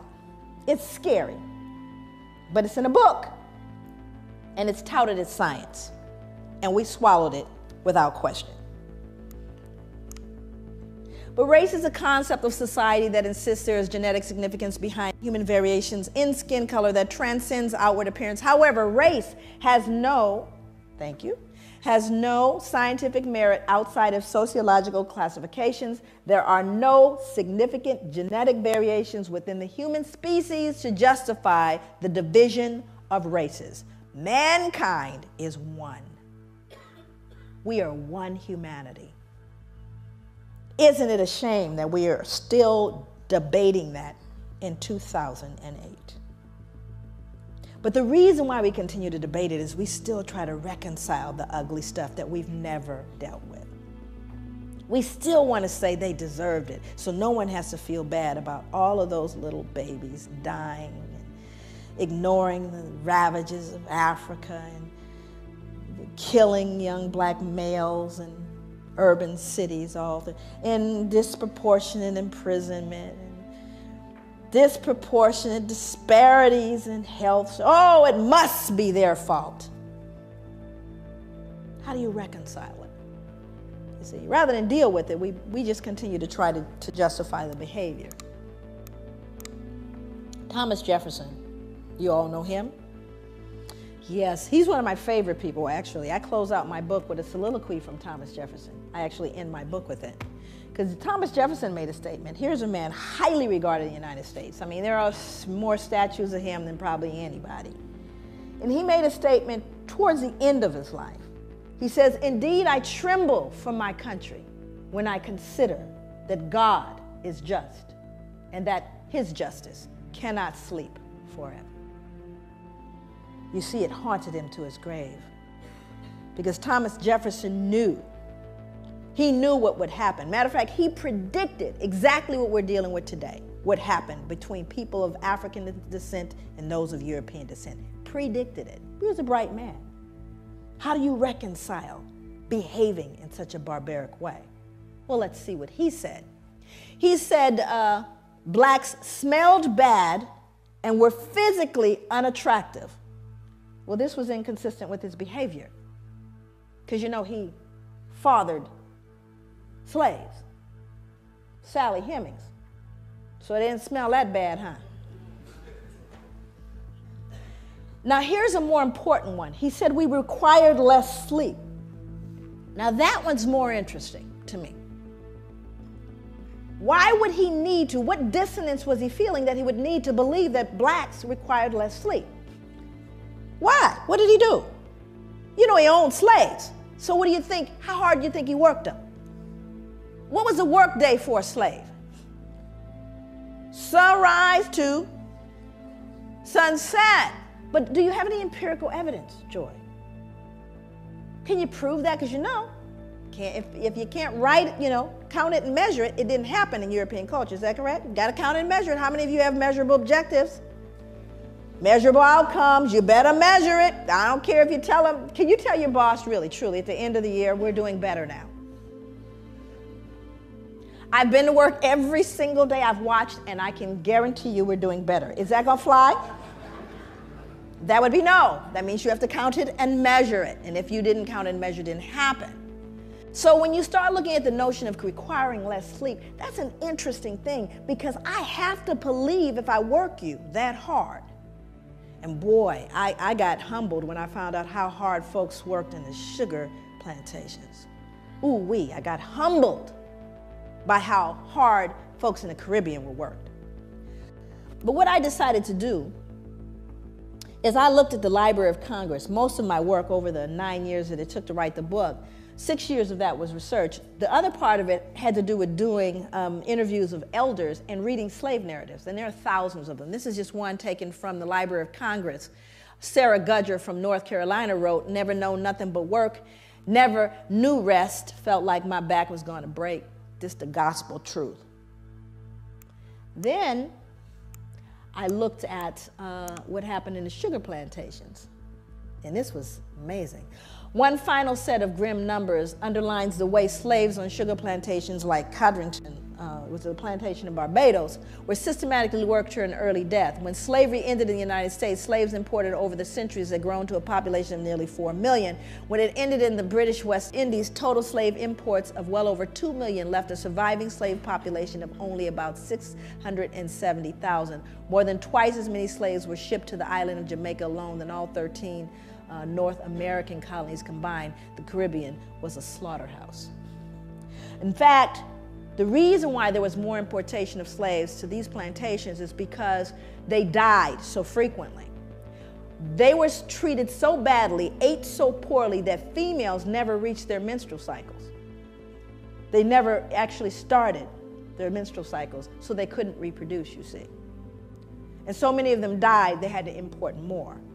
That's how treacherous it was, you lazy black folks that you are. Isn't that ironic, though? During the time of the Reconstruction, the terrorism that blacks faced under the hand of white supremacy did not stop with the government-funded institutionalized slavery, beatings, floggings, lynchings, and murders, but also in the medical field. During this tumultuous times, doctors and nurses were carrying out medical experiments on the Negro population, a type of medical apartheid, if you will. During this time period, groups like the Eugenics Society of America was formed. Most people, when they think of eugenics, it spurs thoughts of Hitler, concentration camps, and the pursuit of the Aryan race, the Übermensch, or Superman, that he allegedly tried to develop through genetic elimination and crossbreeding. But the true origin of eugenics is much more deeper and darker. See, Hitler was just an understudy. Everything that Hitler knew, he learned it from the American Eugenics Program. The Eugenics Society of America's first objective was to sterilize the entire Negro population. And where sterilization would not work, termination would. This government-funded program was originally called the Negro Project, which eventually became to be known as Planned Parenthood. Founder Margaret Sanger had the following things to say about the Negro. Colored people are like human weeds that need to be exterminated. Margaret Sanger. And when asked about our program, she answered, "We don't want the word to go out that we want to exterminate the Negro population." In a letter to Dr. Clarence Gamble in December 19, 1939, Sanger exposed her vision for the Negro Project, a freshly launched collaboration between the American Birth Control League and Sanger's Birth Control Clinical Research Bureau. The letter echoes the eugenic ideologies still visible in the corporate vein of Planned Parenthood today. Quote, "We should hire 3 or 4 colored ministers, preferably with social service backgrounds, with engaging personalities. The most successful education approach to the Negro is through a religious appeal." In the early 1900s, the American Eugenics Society brought in religious people by promoting eugenic sermons. In doing this, they paid preachers hundreds of dollars to submit the best eugenics sermon and preach it from the pulpit, enabling the eugenics movement to indoctrinate the church. Many religious groups found eugenics a welcome addition to their existing charity work and social services. The minister's work is also important, and also he should be trained, perhaps by the Federation, as to our ideals and the goal that we hope to reach. We do not want word to go out that we want to exterminate the Negro population, and the minister is the man who can straighten out that idea if it ever occurs to any of their more rebellious members. In 1939, Margaret Sanger wrote that in a letter to fellow eugenicist Clarence Gamble regarding the American Birth Control League's Negro Project. Gamble was an heir to the Procter & Gamble fortune and a major financial backer of Sanger's. He also provided funding for other eugenics projects and even gave money directly to the North Carolina Eugenics Board that sterilized Elaine Riddick. In fact, in 1947, he called for the expansion of that state's sterilization program, saying that for every feeble-minded person sterilized, 40 more were polluting and degrading the bloodlines of future generations with their defective genes. Sanger's letter makes it clear that the eugenics movement understood they would need to neutralize the opposition they might get from the church. They also knew that this would be especially crucial within the African American community. Their strategy was to manipulate church leadership into selling the illusion that support for eugenics was not inconsistent with the Christian faith. To do this, they would often recruit pastors to be frontmen for eugenics policies and provide them with prepackaged sermons on eugenics. They also held contests in which awards would be given to the ministers who came up with the best pro-eugenics sermons on their own. This approach proved so effective that an almost identical strategy would be adopted by the American abortion lobby.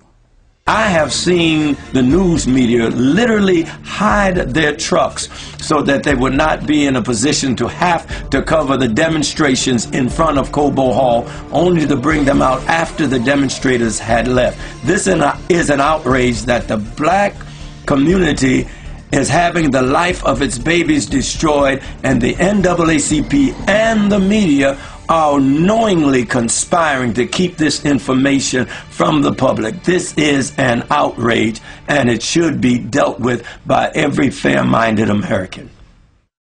We look at this issue of civil rights leaders who sell out, even when they clearly know that birth control and abortion are being used for black genocide.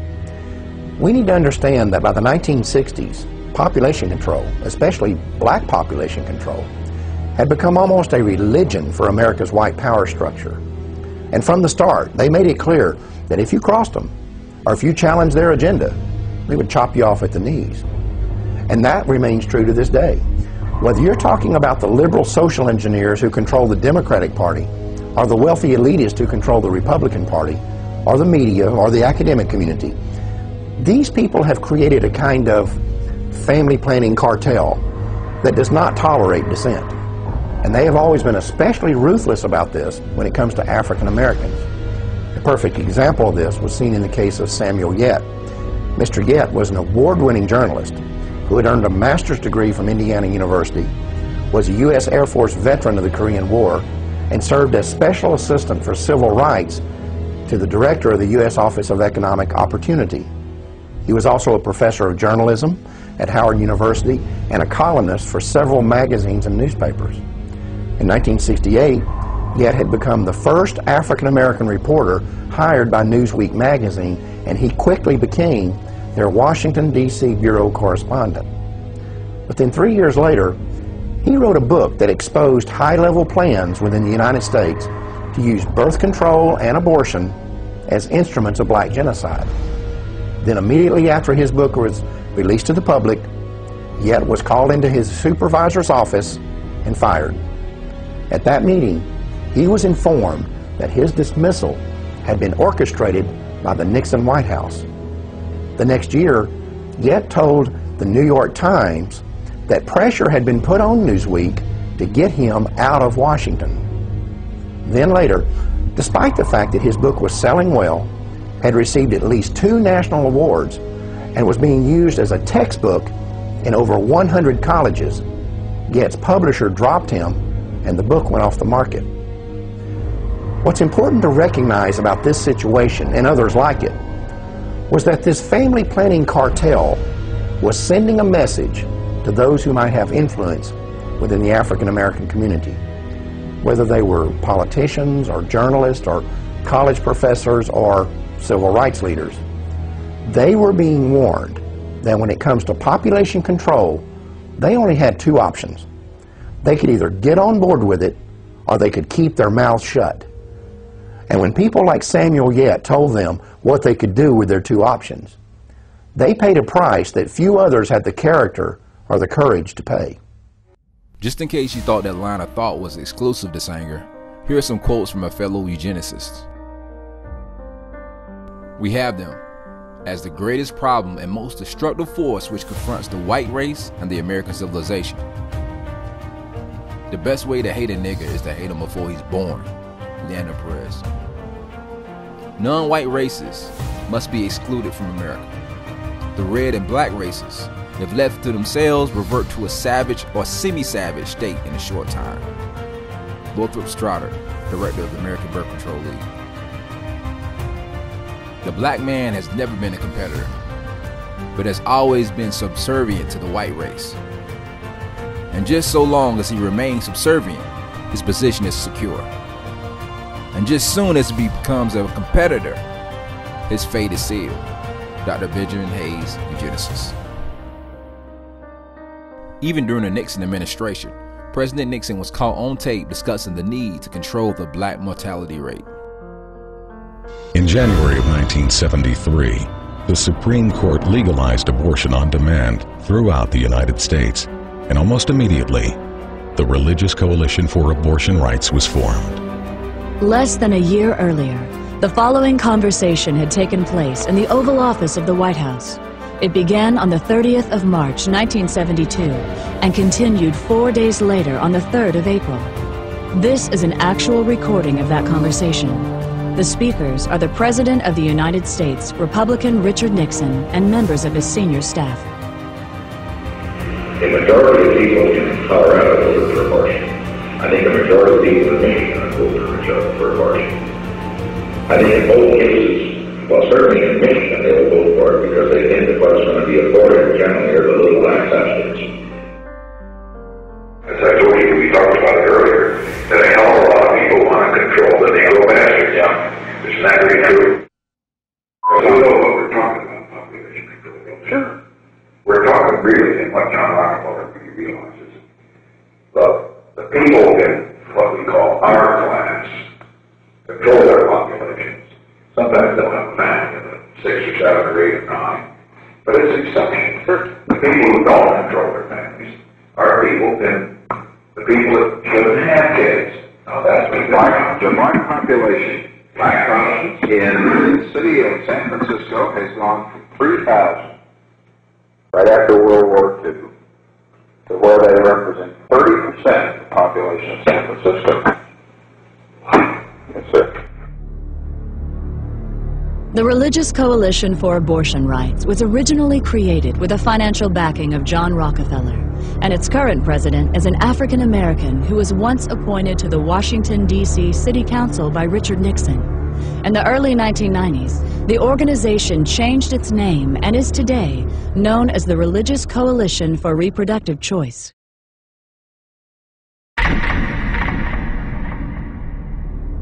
In 1969, a meeting of the United Nations Educational, Scientific, and Cultural Organization, also known as UNESCO, proposed that an American Population Commission be created with a, quote, large budget for propaganda, unquote.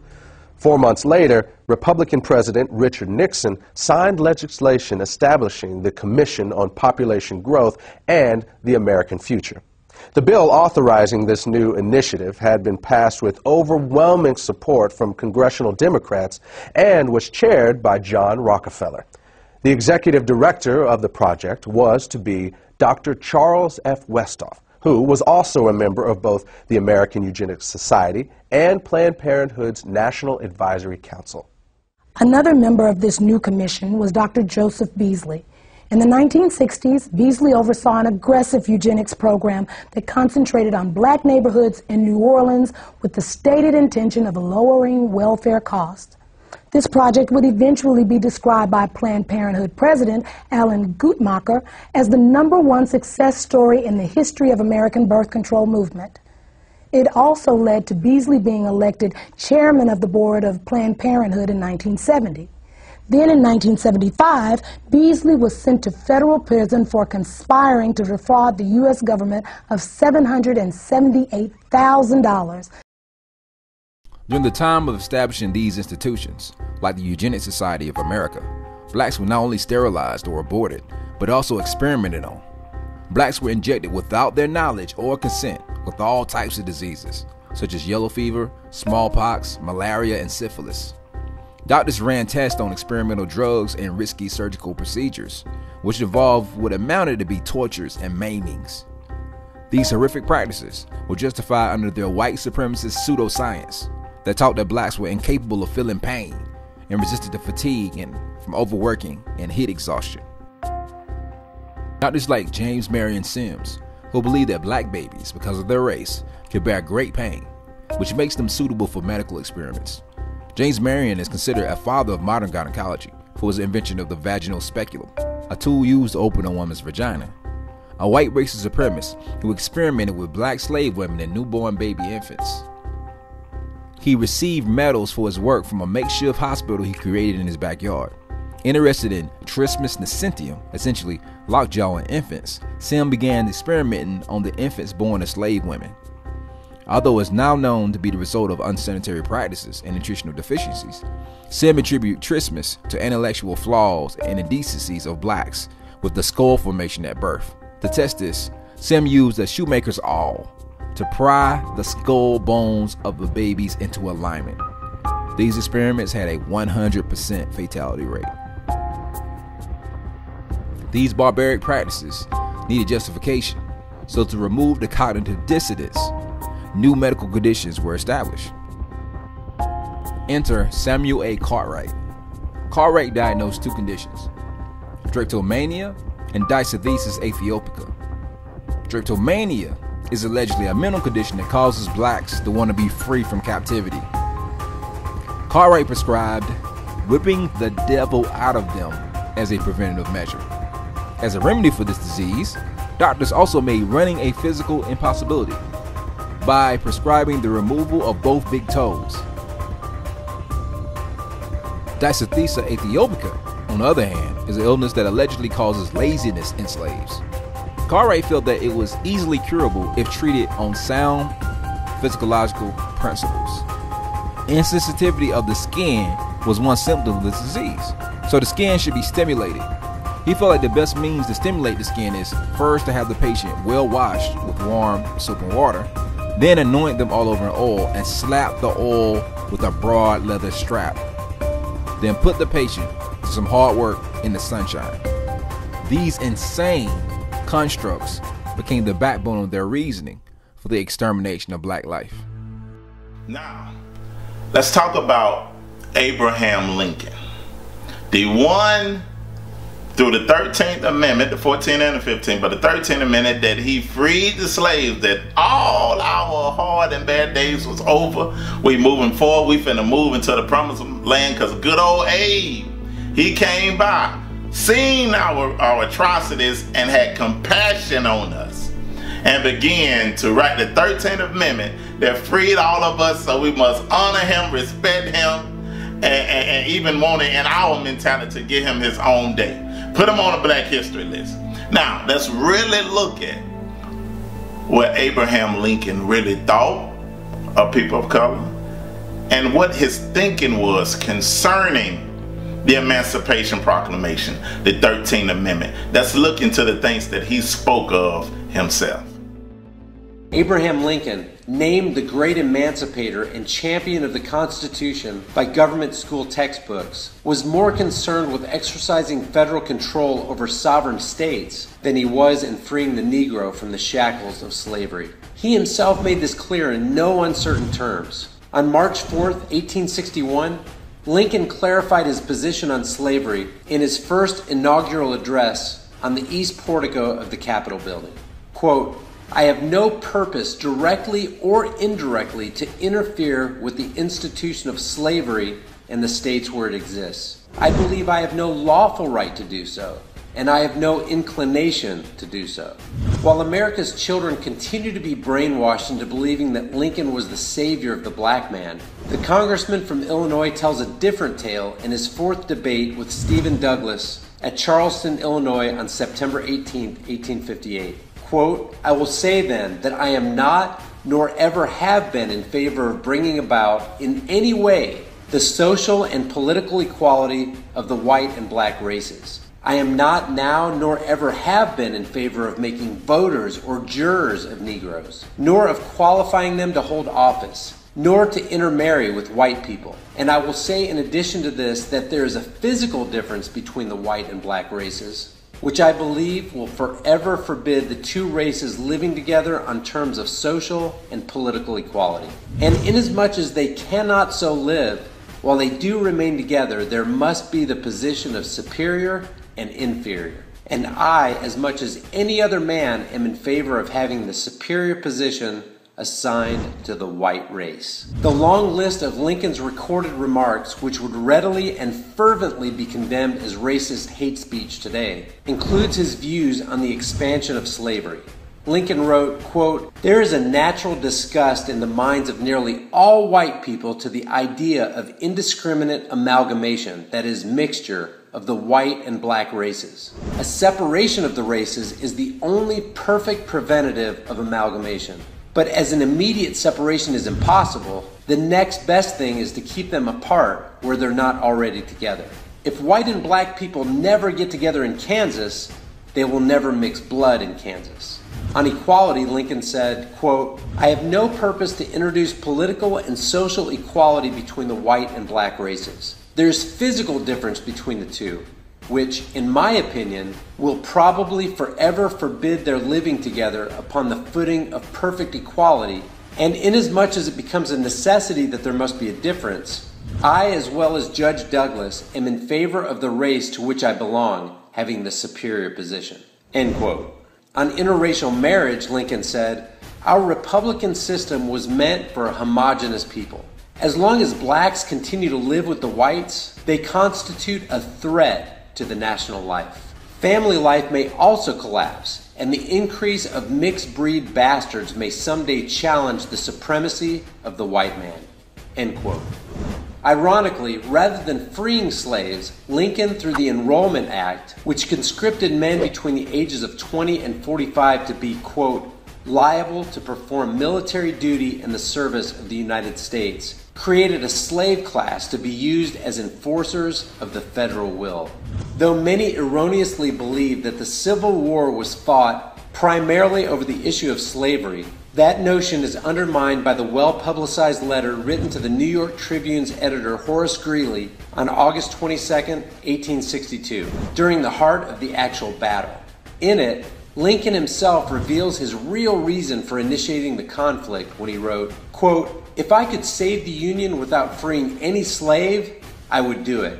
And if I could save it by freeing all the slaves, I would do it. And if I could save it by freeing some and leaving others alone, I would also do that. What I do about slavery and the colored race, I do because I believe it helps to save the Union." End quote. His focus was and had always been on saving or strengthening the Union, and therefore the power of the federal government, not on extending a hand to lift the black man from the plight of his slavery. So we're able to see that good old Abe wasn't always good old Abe. We was able to see that his main focus was not the compassion that he was supposed to have on us as a people because of slavery, but his main focus was saving the Union. Because just as he said, if he could have saved the Union by leaving slavery as an institution, he would have done that. If he could have saved the Union by freeing every slave, he would have done that. If he could have saved the Union by freeing some slaves and making some slaves still participate in chattel slavery, he would have done it. He said the things that I allow or disallow is based on the saving owner of the Union, not the compassion for the slaves. So we're able to see what his mindset was, right? So let's look at another little part, because I said the number one enemy of us is ignorance. Now, if we talk reparations, nobody want to have the reparation talk. But when you look at who all have received reparations, now a lot of different people went through a lot of things through the hand of imperialism, through colonization, and they received reparations, right? So let's look at this long list of everybody that received reparations. And as you're able to see, let's see who was on there that didn't receive reparations, even all the way up until the day. At the very same time that America refused to give the Negro any land, through an act of Congress, our government was giving away millions of acres of land in the West and the Midwest, which meant that it was willing to undergird its white peasants from Europe with an economic floor.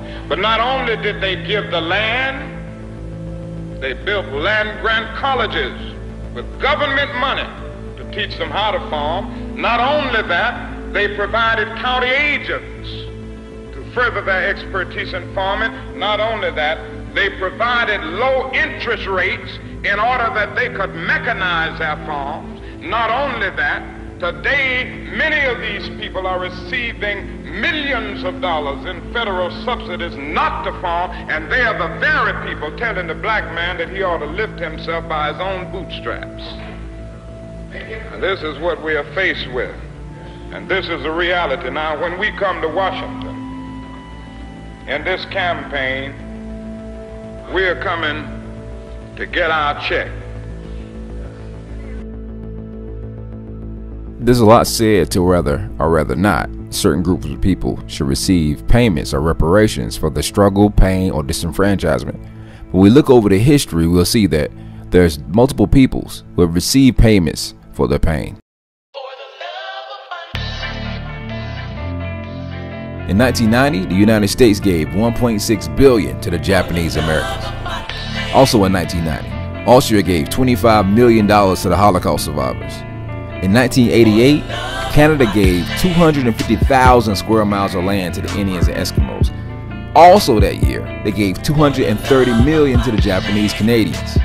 In 1986, the United States of America gave $32 million because of an 1839 treaty to the Ottawas of Michigan. In 1985, the United States gave $31 million to the Chippewas of Wisconsin. Also that year, $12.3 million to the Seminoles of Florida. Also, $105 million to the Sioux of South Dakota.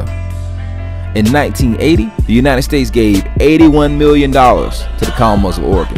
In 1971, the United States gave $1 billion plus 44 million acres of land to the Alaska Natives in the land settlement. In 1952, Germany gave $822 million to Holocaust survivors. But from 1865 to present, for the African American slaves who experienced genocide, terrorism, and slavery for close to 400 years, not a dime, not a single dollar. First came out of slavery, blacks were relatively successful because they understood the importance of one thing, and that was to learn how to own and to control, get resources, because that was the whole purpose of slavery.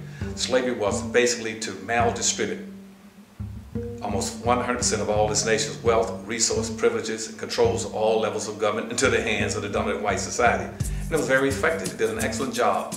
And slavery came into existence in the 1500s. It had a very specific purpose. Slavery was an economic issue, not a social issue. And so black folk learned that even as slaves, they might not have been well educated, but they weren't stupid. They figured out that he who owns and controls has the power. And so when slavery ended in the 1860s, about 1866, at that point in time, they learned something else from the radical Republicans who came out and said that black people in America can only be one or two things. Either you're going to be slaves or you're going to be free. To be free, you must minimally, these blacks must minimally, 5 million, almost 5 million blacks must minimally have 40 acres, a mule, and $100 given to them coming out of slavery if they're going to play this game. Because at that time in slavery, black folk were the primary generators of wealth on the earth. this country had invested over $8 billion just into slavery. That was more money than all the businesses and all levels of government put together. And black folk as slaves, they knew the importance of wealth and owning and controlling it. And they wanted that 40 acres and a mule and $100. And Congressman Thaddeus Stevens, Charles Sumner, and Benjamin said that on the floor of the United States Congress in the 1865 Civil Rights Law. Give black folk 40 acres, a mule, and $100.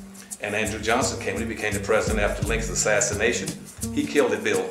They came back again in 1866 again and said black folk have to have resources to be able to compete. And then later on they converted that to the 14th Amendment in 1868. But in the meantime, black folk left slavery, not owning, controlling anything. Black folk left slavery after 400 or 500 years, penniless, poor, disorganized, no religion, no clothes, no food, no animals, no home, no land, no tools, no weapons, nothing. And white folks told them, go out there and compete. And unfortunately, our leadership didn't understand that. You cannot compete not owning anything. But a few blacks got the word. They said, what we have to do is try to get some of that land at 40 acres and a mule.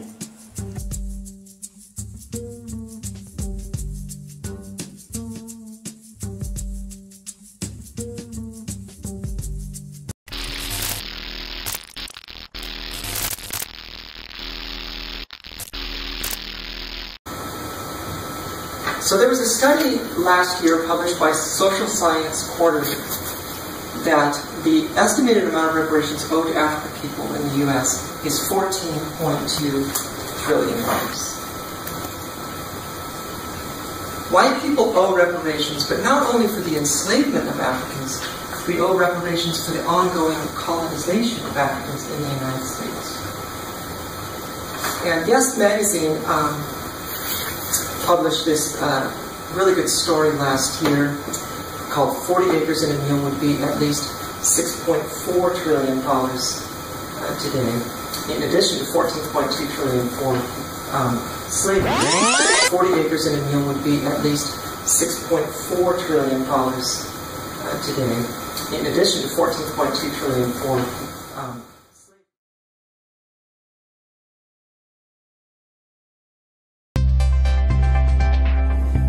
The United Nations-affiliated group, the Working Group of Experts on People of African Descent, has released a 22-page report calling on the U.S. to provide reparations for African Americans and a formal apology for slavery and the Jim Crow laws. The group stated that the country is not acting with the due diligence to protect the rights of African Americans, as evidenced by the lack of gun control and stand-your-ground laws, among other things. Even though the group has official ties to the UN, Ted Picone, a senior fellow at Brookings Institute, said, UN reports like these are not binding or given much visibility in the U.S. The U.S. government has ignored the UN in the past, including the Committee of the Elimination of Racial Discriminations report in 2014 that included recommendations to prohibit racial discrimination in all its forms in federal and state legislation, including indirect discrimination, covering all fields of law and public life.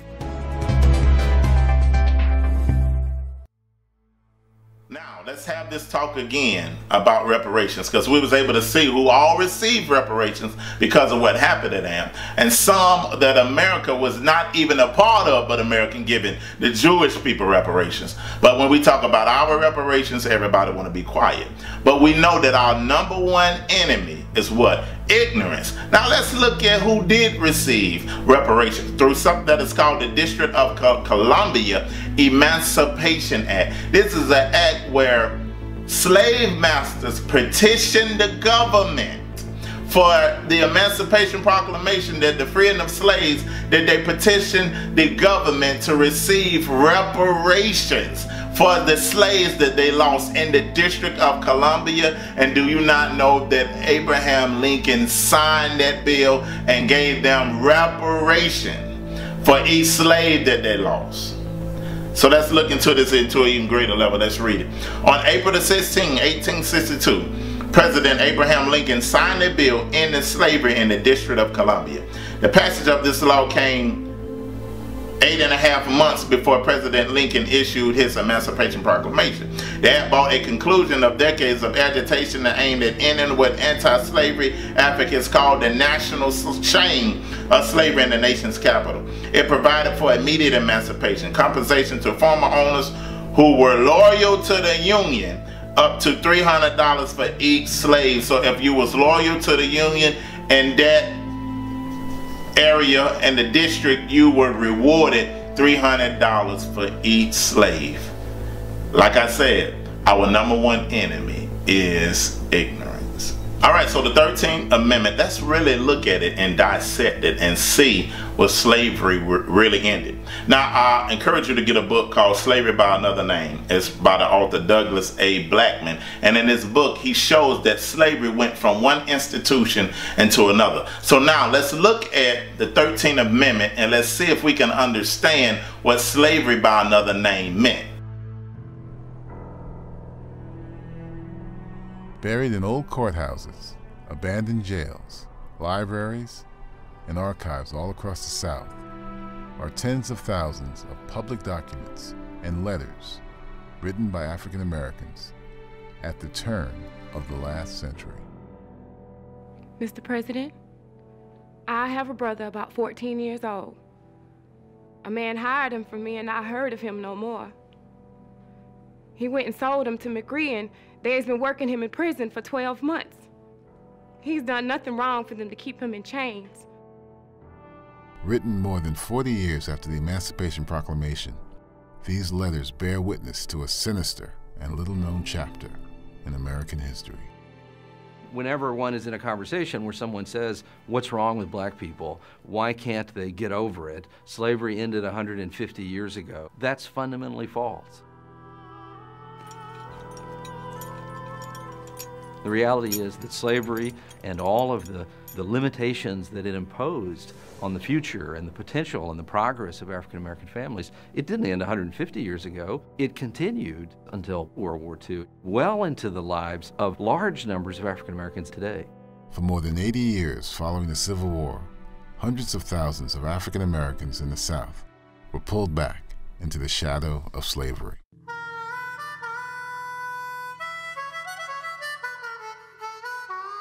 Buying and selling African Americans ended with the 13th Amendment, but that did not translate into actual freedom. One of the fascinating things about the text of that amendment is that it says that slavery is abolished, except in the case of a punishment for a crime.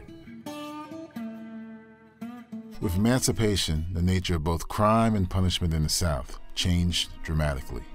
In state after state, county after county, laws were passed to criminalize black life. It was a crime in the South for a farm worker to walk beside a railroad. It was a crime in the South to speak loudly in the company of white women. It was a crime to sell the products of your farm after dark. But the most damaging of all of these laws were the vagrancy statute. In every southern state, you became a criminal if you could not prove at any given moment that you were employed.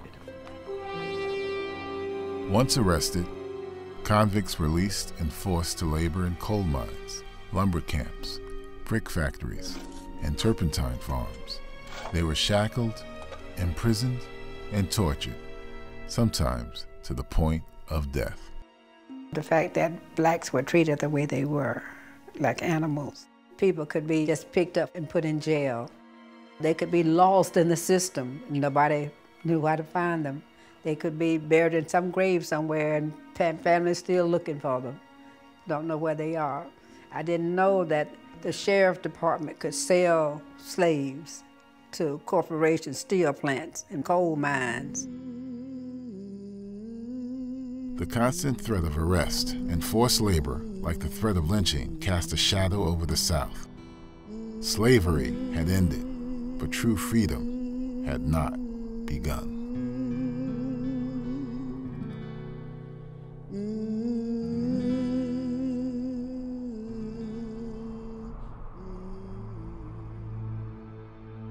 Now we're able to see through the understanding of the 13th Amendment, well, what it was truly saying, slavery by another name. We was able to see that slavery now had been outlawed unless it was punishment for a crime. And we have understood what convict leasing was, where now I don't have to care about my slave now, Because what, when one dies, I could just have crimes out there. Remember the black codes and the black laws and the pig laws and different stuff that we just went over? Now I can just grab me another one, make more laws on them, and grab me another slave. So now I can work them in coal mines, and they can work from sun up to sundown. I can still beat them, I can still whoop them, I can still discipline them. Everything was still the same, but now slavery was punishment for a crime.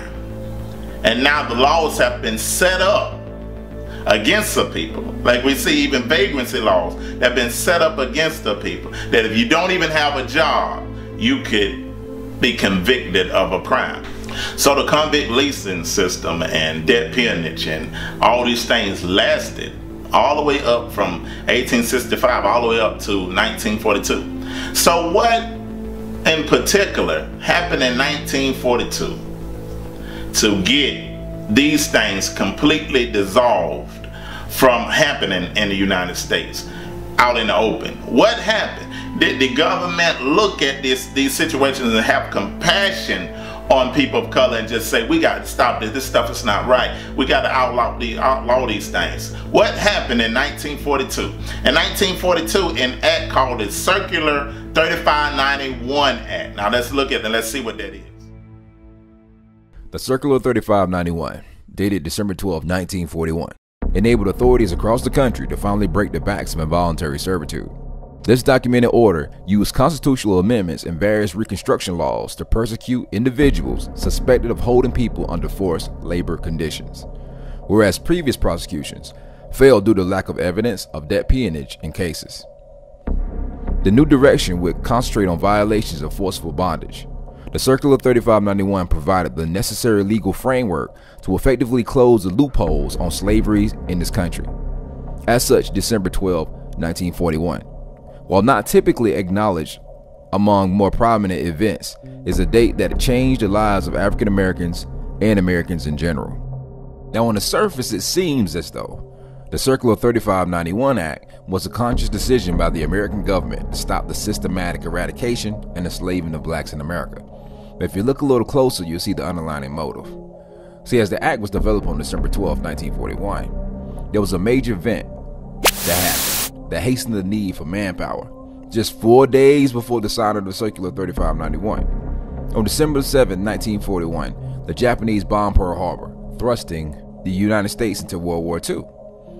Blacks in the South were still living under treacherous conditions of reconstituted slavery with no foreseeable means to end the practice. The bombing of Pearl Harbor forced President Franklin D. Roosevelt to address the horrendous circumstances of blacks in the South, as it would be an international embarrassment.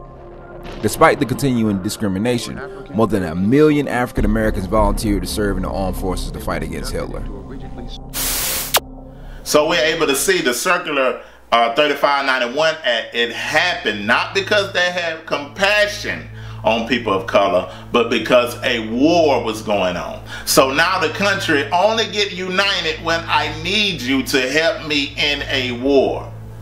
Remember, our #1 enemy is ignorance. So now let's move on and show more of history so we can get a more greater of an understanding of where we at, what happened, and what we need to do to move forward. All right, so now we're moving forward into another aspect of America's dark history, of showing that something that is called the rat experiment, and it's called the project. So now what happened, we have a scientist or a professor of a man named John Calhoun, and the government paid him to do the study. And what they wanted to see, what would be the response of rats been put in one place of overcrowding, feeding them with a surplus of food, and also what would be their response if you would limit their food and have steal them in those different places, and see what their response would be. And through his findings and through his observation, he was able to see that the male rats became overly aggressive. They began to move in groups. The mothers began to neglect, as food was limited, and began to neglect their children. They seemed like they was careless about those children.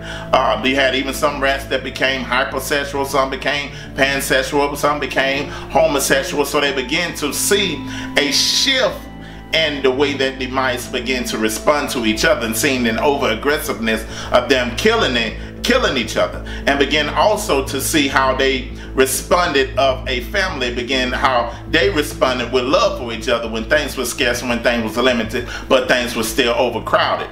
And this experiment was called the Project. Now, don't that sound familiar? As the government funded it, this is what we know today as the projects. And this is what we know as the term, where we get the term from, hood rat.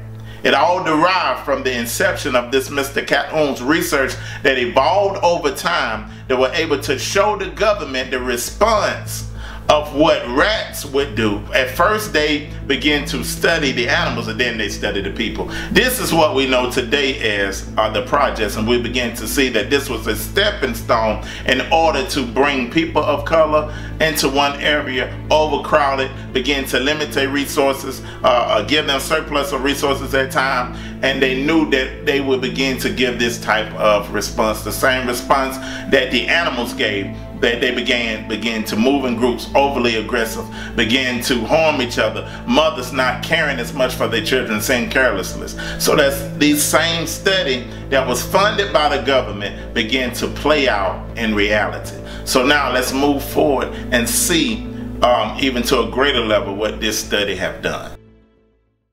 After the Circular 3591 Act, many blacks went off to fight for their country in World War II.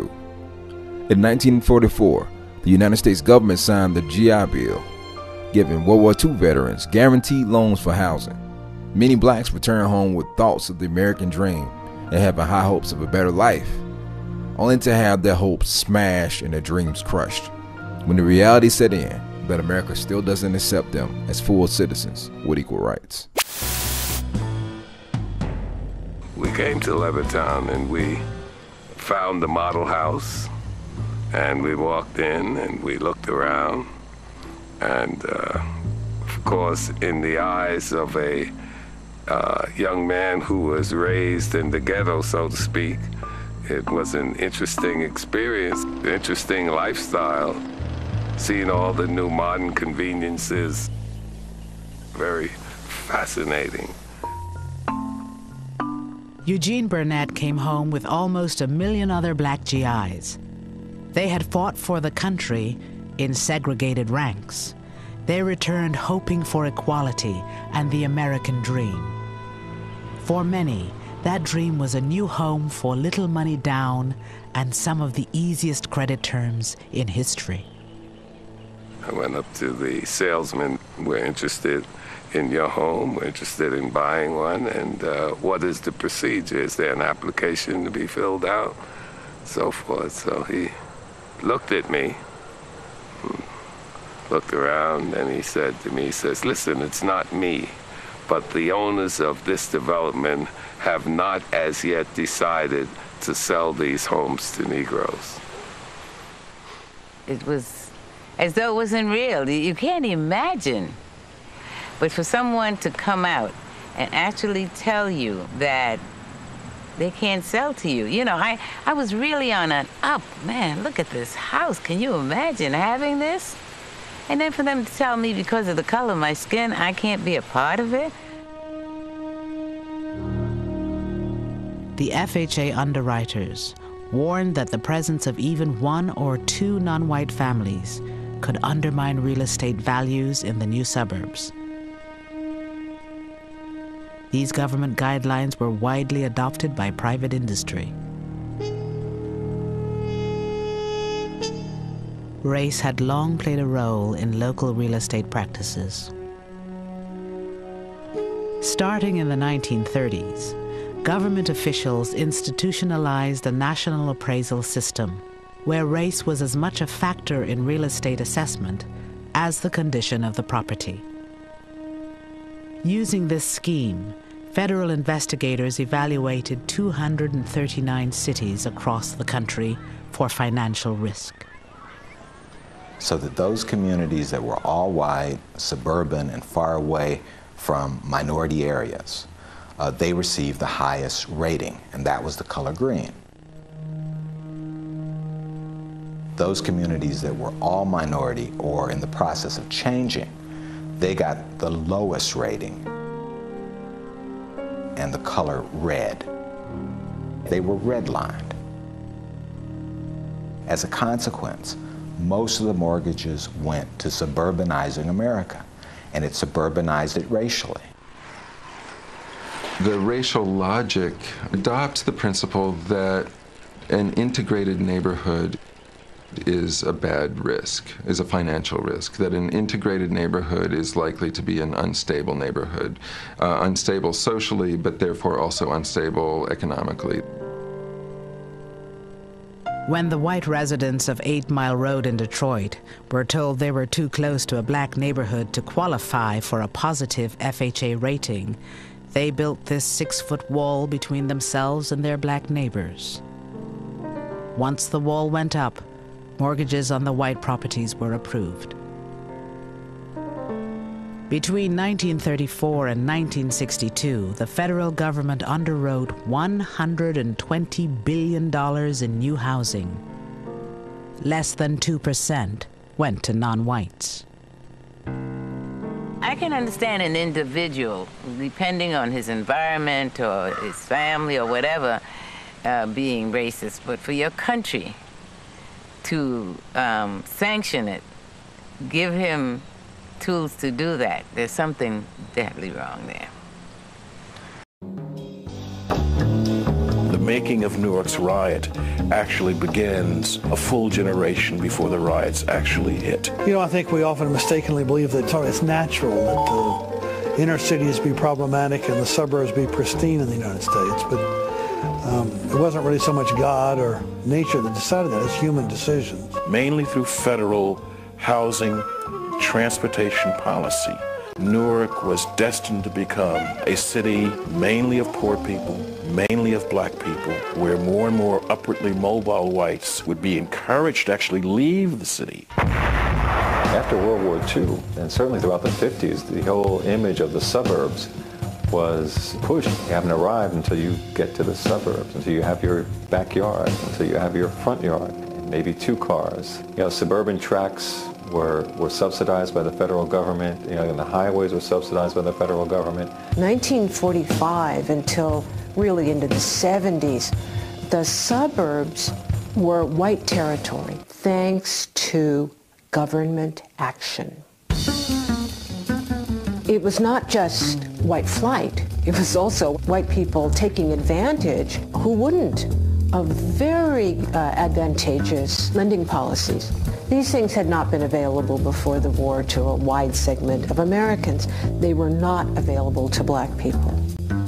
You had the bank redlining under Roosevelt. Actually created maps where they literally drew red lines around a block with the presence of just one black person or one Jewish person would be enough to literally redline a block on the map, which meant there would be no mortgages given on those blocks. Newark is written off by the people who are making these decisions. So they're really saying that Newark is not a good place for the federal government to invest.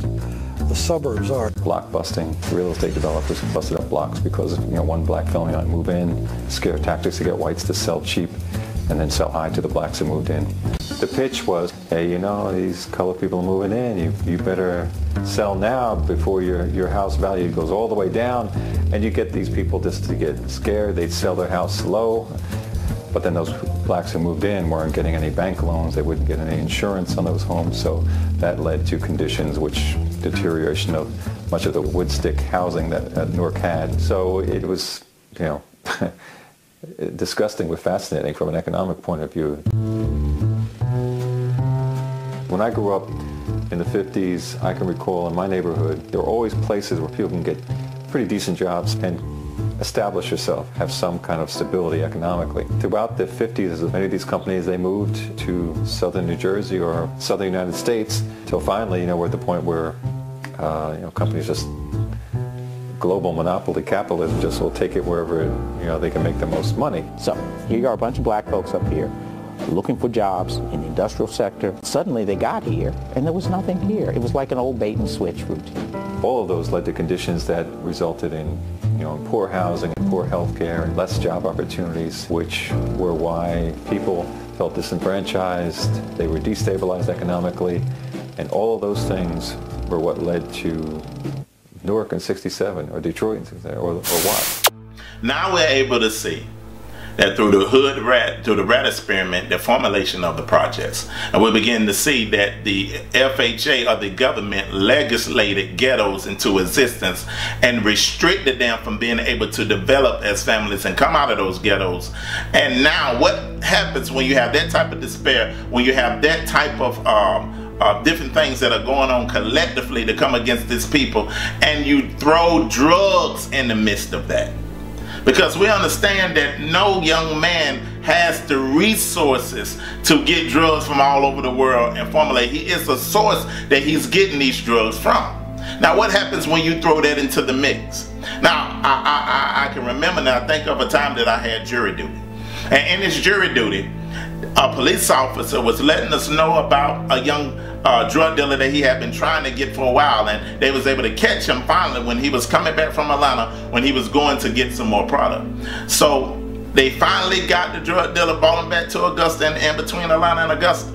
And I asked him, I said, well, did you track his source, or where he was getting his drugs from? And you know, the officer looked at me and told me, well, he said, no, it was not my job to find out where his source was coming from. It was my job to find him. So that would make me see and look at that their overall war on drugs is not to find the source of how drugs is coming into this country, but their job is just to arrest the people that are selling the drugs. Because if you find out the source from where all over the world where these drugs are being imported into these neighborhoods, being imported into America, you can stop the war on drugs instantly. But if I, as America, is producing the drugs and infusing the drugs into these black neighborhoods, it's a reason that I'm doing it. And now we get to the part where the CIA, we'll find out that the CIA produced and brought drugs into this country. Now let's look at the Dark Alliance. Let's look at an interview of Gary Webb, and let's go into and see this truth come out. We'll be back right after this.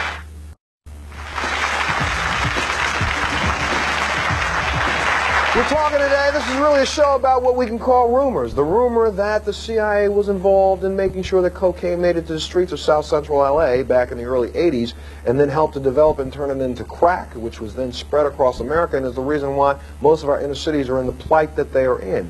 And a lot of this has been out there for years, but it wasn't until recently that the story broke again. And my next guest is a reporter, not from San Diego, California, but from San Jose Mercury News, and he wrote a story called The Dark Alliance. Please welcome Mr. Gary Webb to the show.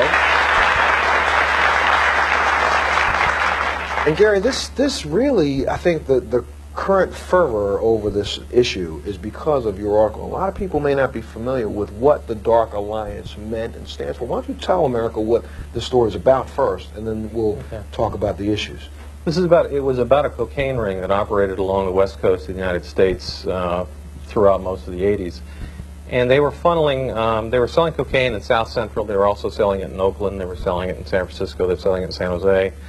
And some of the money they were making was going to support an army that the men who ran the cocaine ring worked for, called the FDN. This was an army that the CIA started in 1981 and supported.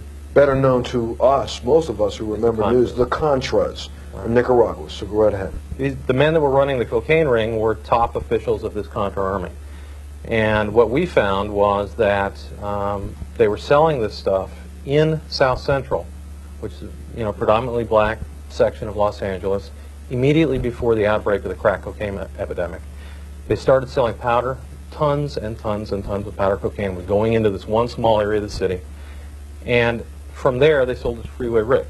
And Freeway Rick took the powder, turned it into crack, and starting in 1983, 1984, began distributing it to predominantly the gangs, the Crips and the Bloods in Los Angeles. And they spread it, you know, from there. From there. Now, since this has happened, you have butted heads with everybody in Washington, D.C. trying to get information about the story. Have you not? Yeah, we worked on this for a year, and it was only because, you know, some people at National Archives believe freedom of information means freedom of information. We got some documents that showed that pretty strongly that there were some CIA connections to this. Let's talk a little bit about those documents for a second, because there's a gentleman, this figure that we talked about yesterday on the show. His name is Blandón. Danilo Blandón, who was a person who was a member of the aristocracy of Nicaragua before the fall of Somoza, and then he fled and comes to the United States and decides, while he's in the United States, so you can all understand this, he wants to raise money for the revolutionaries who are trying to overthrow the government that just overthrew them. So here in the United States, they try to do fundraisers, and that doesn't work, and then Blandón gets a scheme, well, I can get some cocaine cheaply, with some help from some of my friends, and get it into the United States of America. All I need to find is somebody who can sell it. So they find a gentleman by the name of Rick Ross, who is Freeway Rick. Rick Ross comes in and starts selling cocaine at the terms beginning 1 or 2 grams, and within weeks 2, 3, 4 kilos a week. Within months, spread like wildfire in the early 1980s. And in Los Angeles, a drug dealer known as Freeway Ricky Ross was in the middle of it. Prosecutors called Ross the Walmart of crack. He made millions in the early 80s dealing to Los Angeles street gangs.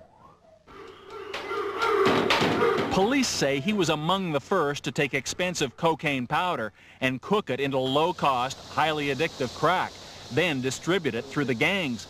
Webb says Freeway Ricky helped trigger an epidemic of human misery. It's destroyed our community. All the black men are in prison, most of us. Rick Ross is now serving a life sentence for cocaine distribution. The women are still strung on the drugs, kids without fathers, without mothers. And honestly, how much responsibility do you have for that? A lot. A lot of it was my fault. I played the game.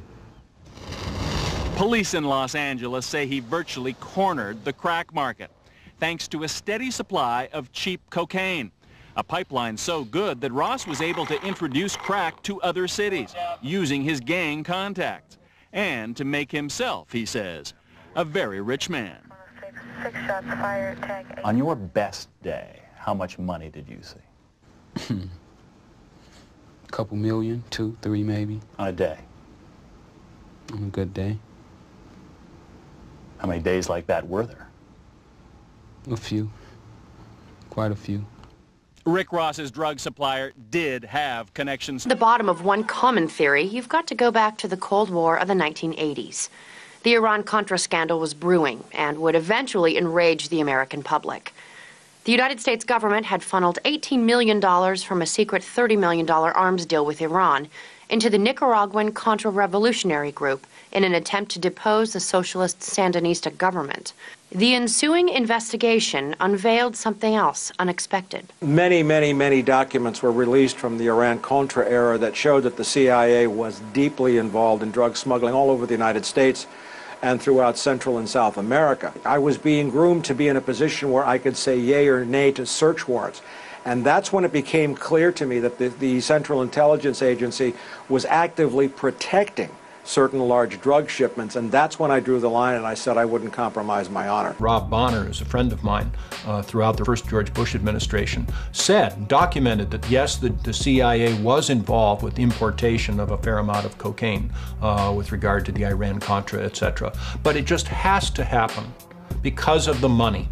Let me understand what you're saying. A ton of cocaine was smuggled into the United States of America. Well, in Nicaragua in the middle 80s. Now it is alleged the CIA also helped the Contras raise money for arms by introducing crack cocaine into California.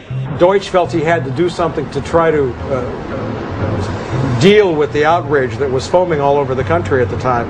And of course, it just blew up in his face.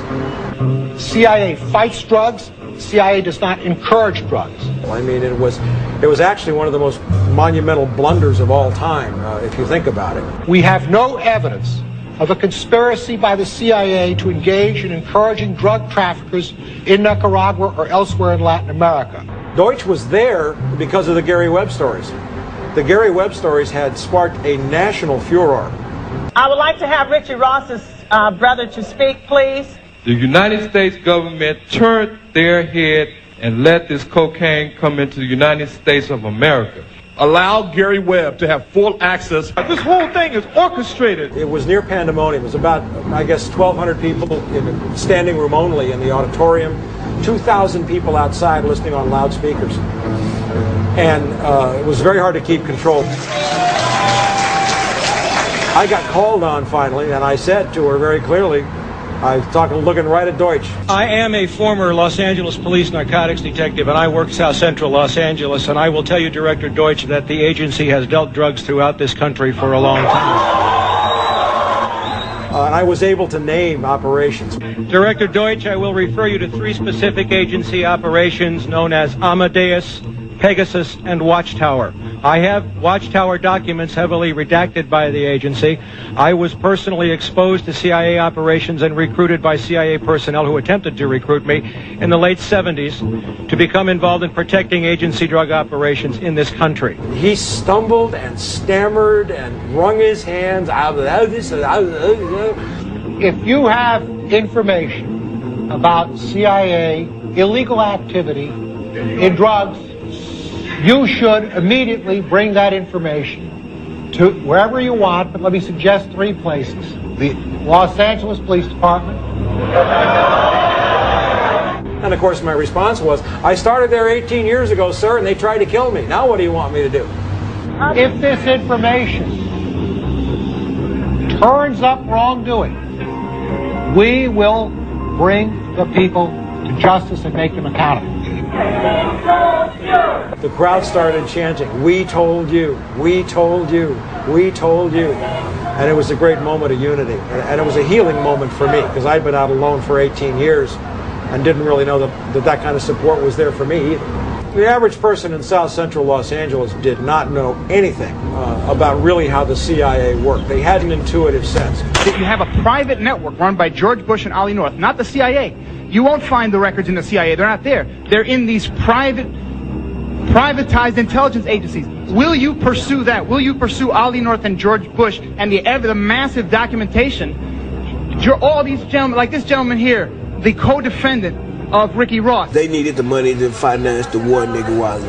They had the link. We know that from records now that they sent Blandon, who was a CIA operative, CIA, to school for marketing the product which we now know is cocaine.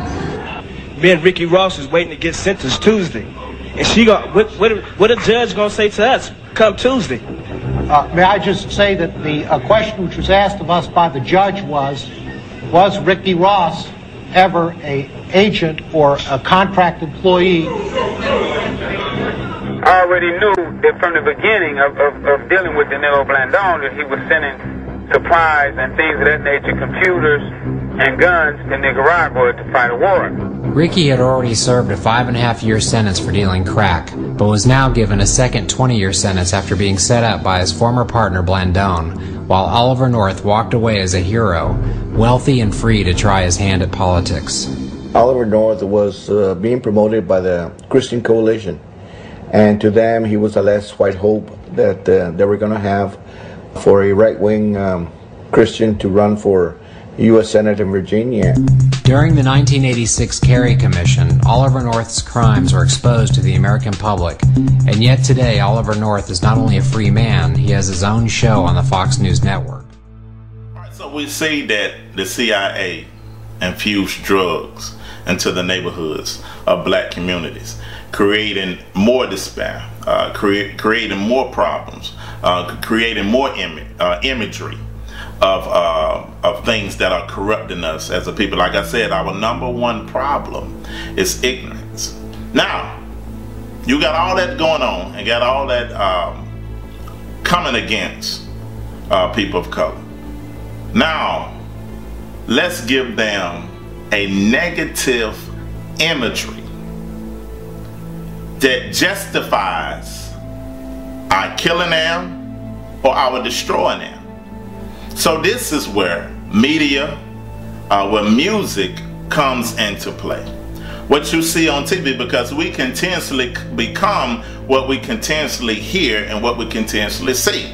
Like the scriptures say, as a man thinketh in his heart, so he becomes, but as a man continues to think, so he remains. So we're able to see that if I have control over the music industry, if I have control over Hollywood, all the movies, I can systematically give you a imagery of a people. Now, who controls everything? Who controls all the news? Who controls the media? Who controls the music industry? We're able to see and look up who controls it. You will see it's the Jewish people. They control all these things, and they give you the imagery of the perception that they want you to see of people of color that would justify your destroying of them.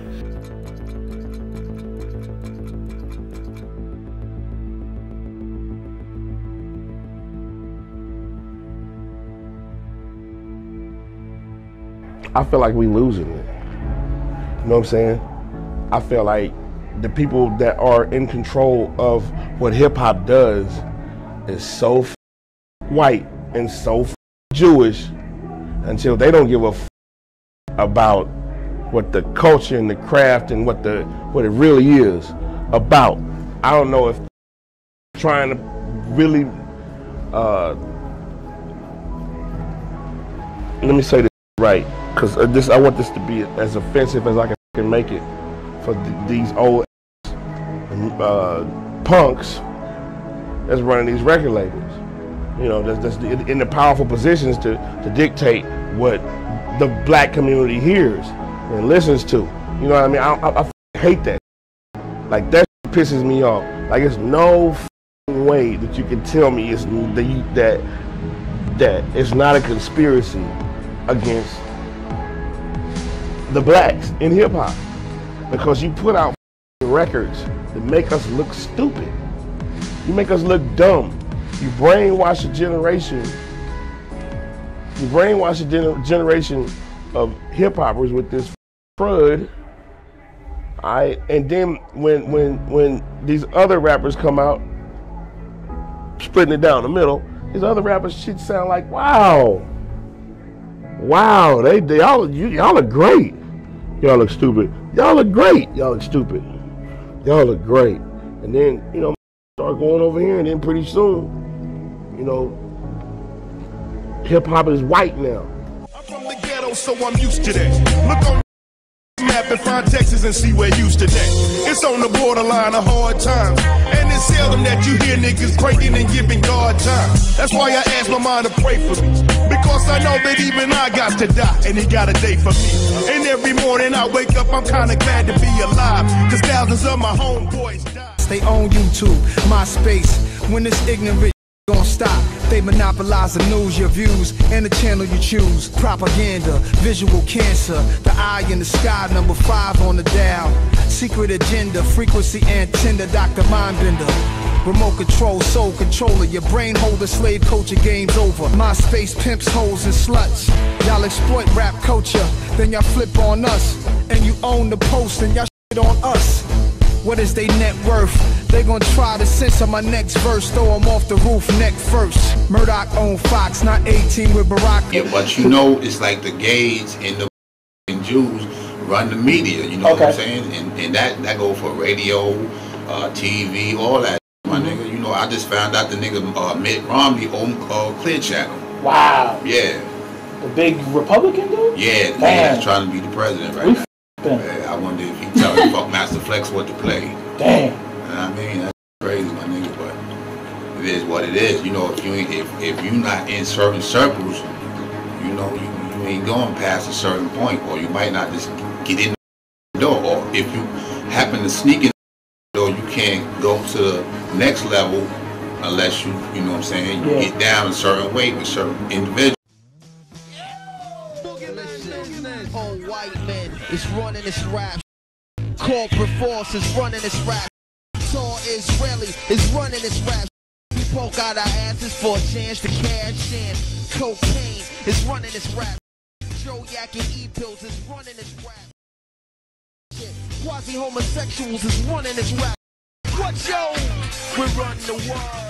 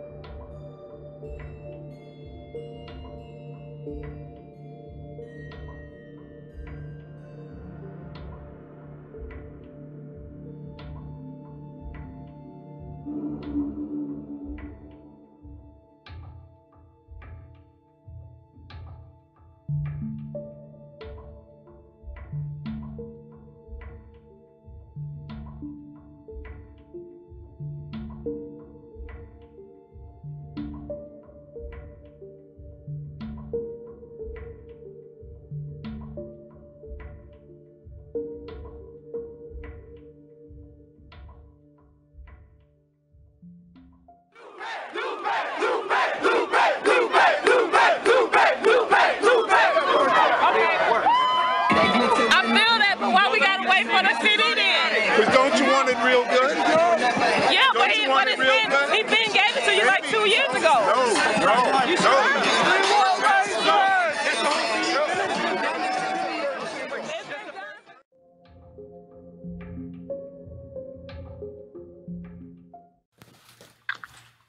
Yo, who's this?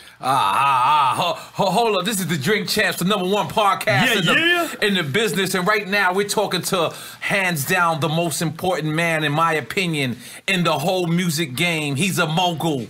He's been doing this. He personally signed me and taught me how to be a man with money.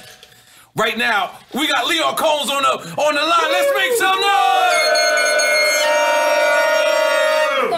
Yo, Leo, I gotta big you up off top, man. Well, I want to address the comment you made about mogul. I don't consider myself a mogul. Myself a servant. I prefer if you could replace mogul with humble servant.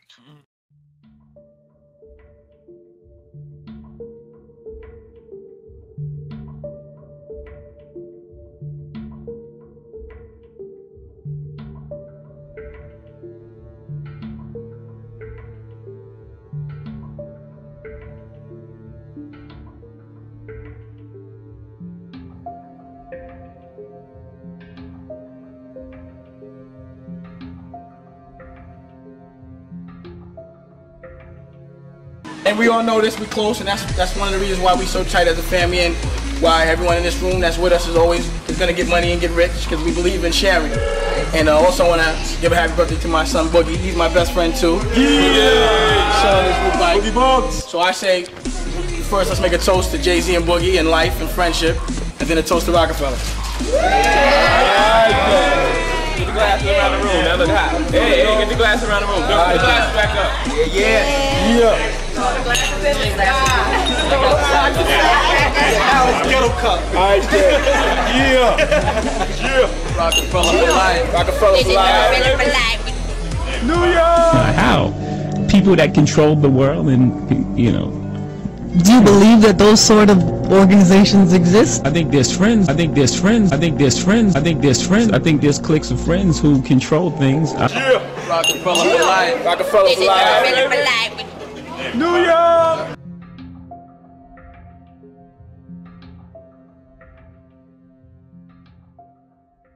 My beef was with Lior because I think he's a fake CEO, and I think he's fronting on my culture, but he can't front on anybody else.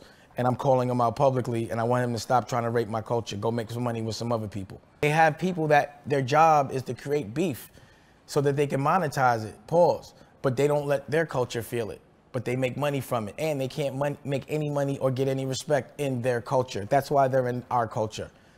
It is what it is. It's a perfect example of what they always do to us. They always try to, offer some paper bag of money or whatever it is, whatever selfish agenda, which is the test, and then have us divide so they can benefit and take the fight off of them and put the focus on them. Never had a beef with Jay, always with Lior and his whole crew. He's the one that ruined Rockefeller. I think it's fair to continuously make money off our culture, not make money off your own culture, not use any of your money to help our culture, but use the money you make from us to help your own culture, and then not to give the respect to the people that are the DNA of. Call Kevin Lowndes. I don't think I've ever seen a Leo Cohen interview. Exactly. Of course you don't see. Of course you don't see the puppet master. I don't like who he empowers and the way he empowers them. I didn't like when he hired Todd Moskowitz to run Asylum. I didn't think Todd, as a lawyer, knew anything about music. It just seemed like complete nepotism, and he was using other people's money. He got a job because of nepotism. Ask them why they got their jobs. That's what I want to see. How did Joey get the job president of Urban, and what does that mean? I need to see credentials. and not have to worry about being manipulated by somebody that's smiling, pretending that he's with you, but he's robbing you. Because when they rob you, they don't come as an enemy, they come as a friend.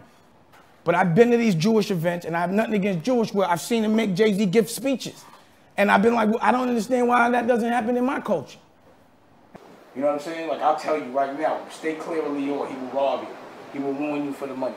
And when you're with him, you look like a slave, because that's how he looks at you. Trust me on that.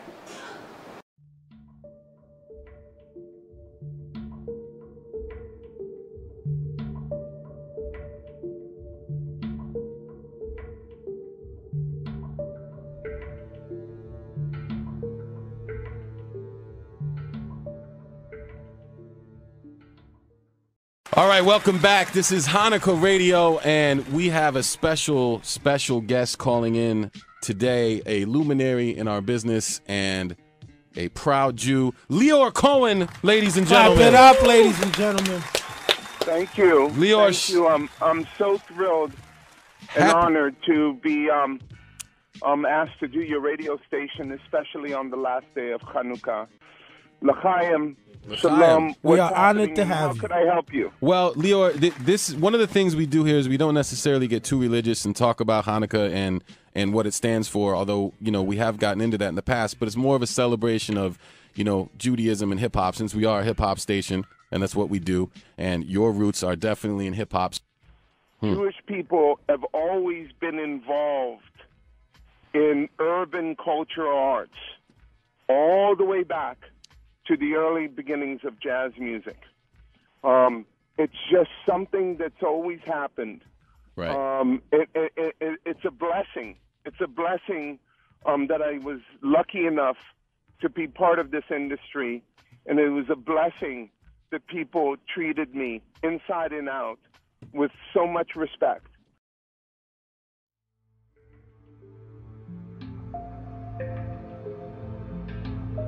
Now you take the music industry and you take the rappers that came out straight out of Compton. That was the biggest thing that happened that can destroy us as a people. Because initially, what came out was conscious rap. Rap that would let us know about the system, let us know, informing us of things that's come on. But when they came out, it was controlled by a Jewish man, and that they type of rap was gangster rap. This is the rap where you calling each other niggas, the rap that you killing each other, the rap that you glorify living in the ghetto, the rap that you glorifying selling of drugs, the rap that you glorifying being in poverty. What I need to ask you is, as far as the manufacturing of these type of lyrics, like, okay, so there's the myth, or, you know, the controversy that, you know, the lyrics are actually influencing people to go to prison. And then there's some connection that I've done with a little bit of research that, you know, the Viacoms, the big TV stations, they're incorporated into the prison. So, you know, it appears we got some fascism going on with hip hop. Absolutely. Yeah, there's definitely a connection between the entertainment industry and private prison industrial complex. Okay. You know, and it's not a mystery, you know, it's not a conspiracy theory. You know, you can look it up. You know, these media conglomerates, they invest in the building of private prisons. You know, it's just bottom line. You know, now what's more disturbing is when you consider the type of entertainment that these companies promote. Yes. Right? So if you're promoting entertainment that glorifies criminal behavior, promotes criminal behavior, and on the flip, so you're making money off it, right? Yeah. But on the flip side, you're also investing in private prisons. So there's this very strange cycle here, you know, where you're almost getting paid from both ends. Yes, You're paid from the entertainment you promote that glorifies criminal behavior, and, you know, from the jails. But in some cases, you know, they're buying these private prisons from state, you know, institutions, Right. and the state is guaranteeing them, in order to, you know, for this long-term contract, that they're going to have 90% occupancy. Right. Is that correct, or am I tripping? No, that's what it is. 90% occupancy. That's exactly what it is. You know, so that's when you get, you know, money and bribes, you know, going from hand to hand to make sure that laws are tough. You know, that sentences are longer and harsher. You know, I mean, that's what it is. 90%. You know, no less than 90%.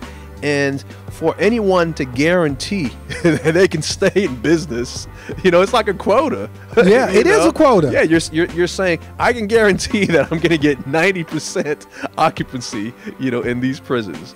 You know, so you know, maybe pushing entertainment that promotes criminal behavior might help in that you know, making that promise. Well, but not only that though, you're guaranteeing it with state lawmakers that can create other type of laws that can, you know, basically street strikes. Yeah, that's what that's what it is. So you have so many different hands in the pot, you know, so many people involved in making this a reality, and of course it all comes down to money.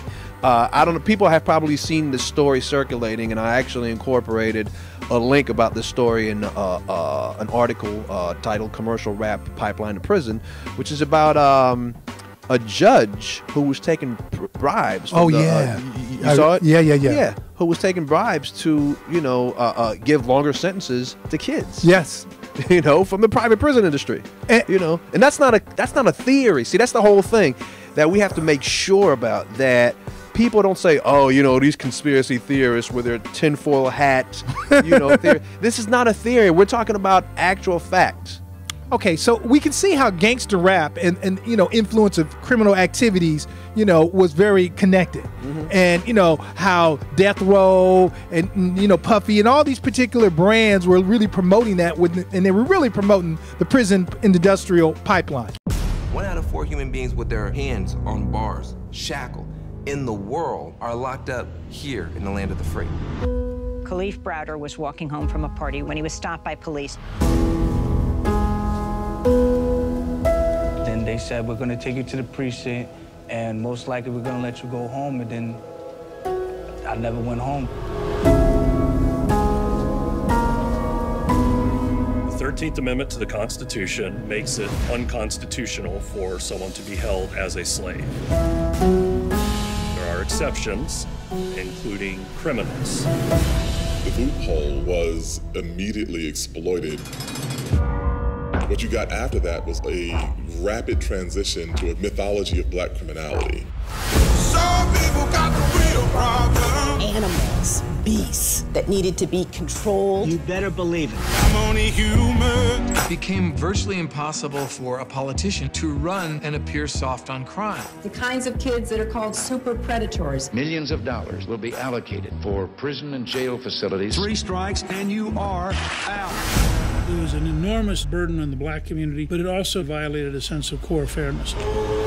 Some people got the real. The states were required to keep these prisons filled, even if nobody was committing a crime. It's so difficult to talk about mass incarceration because it has become heavily monetized.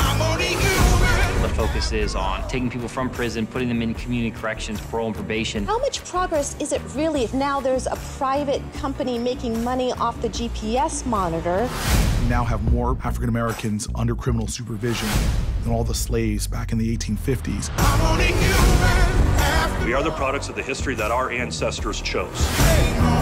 Products of that set of choices that we have to understand in order to escape from it. We should go looking somewhere high.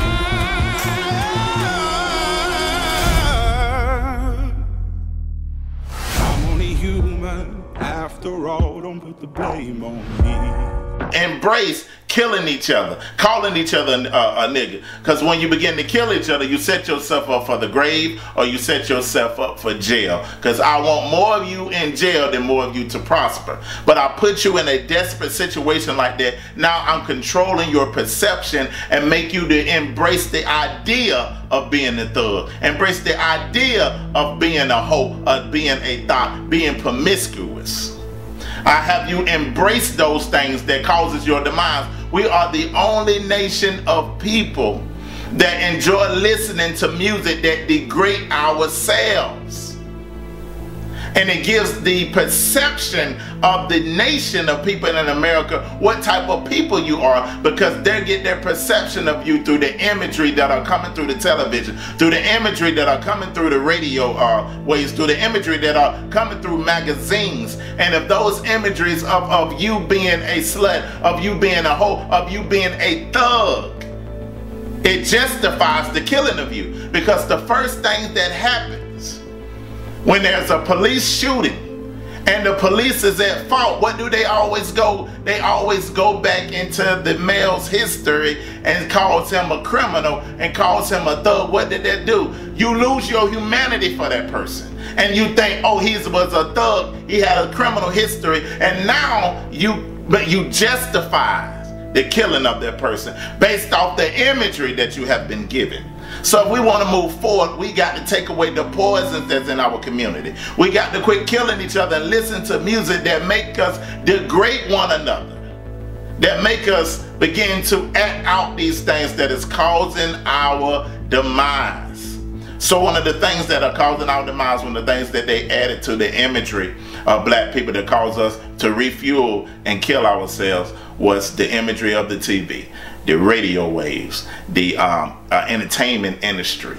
We have to look at those things and see who own those things that produce things of negative insight in order to destroy the minds of the morality of a nation. We must look at the music and entertainment industry and get those poisons out of our thinking and out of our generation and out of our legacy.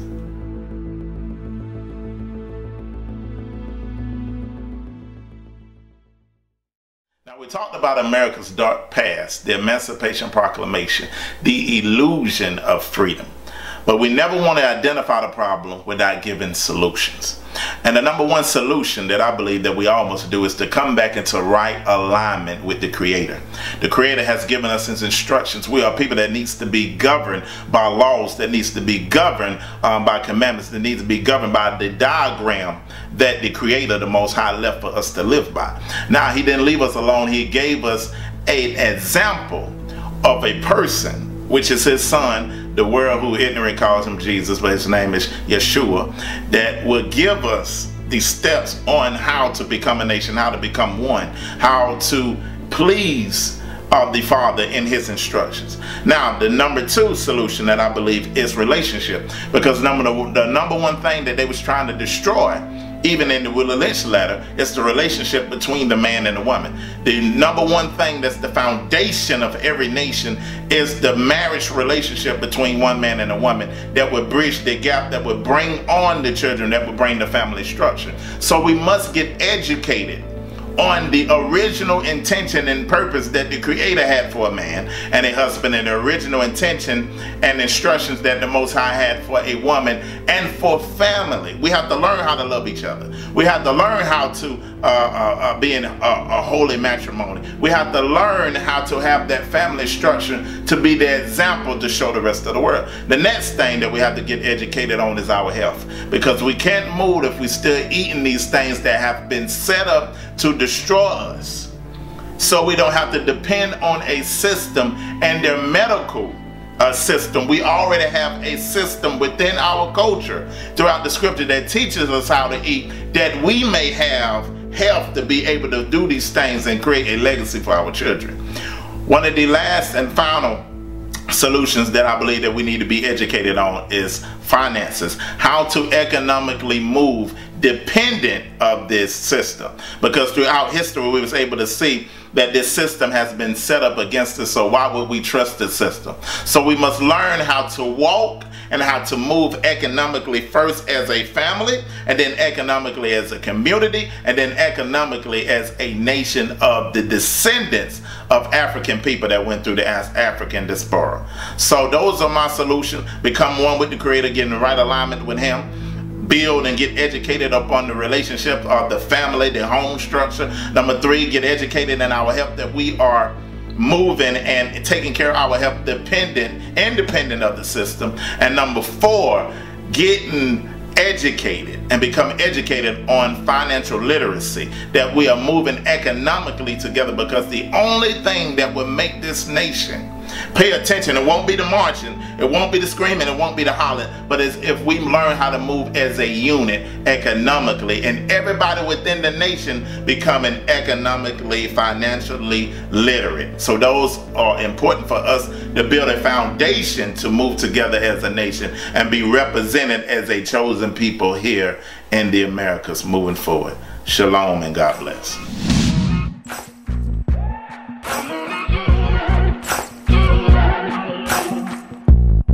maybe I'm foolish, or maybe I'm blind, thinking I can see through this and see what's behind. Got no way to prove it, so maybe I'm lying.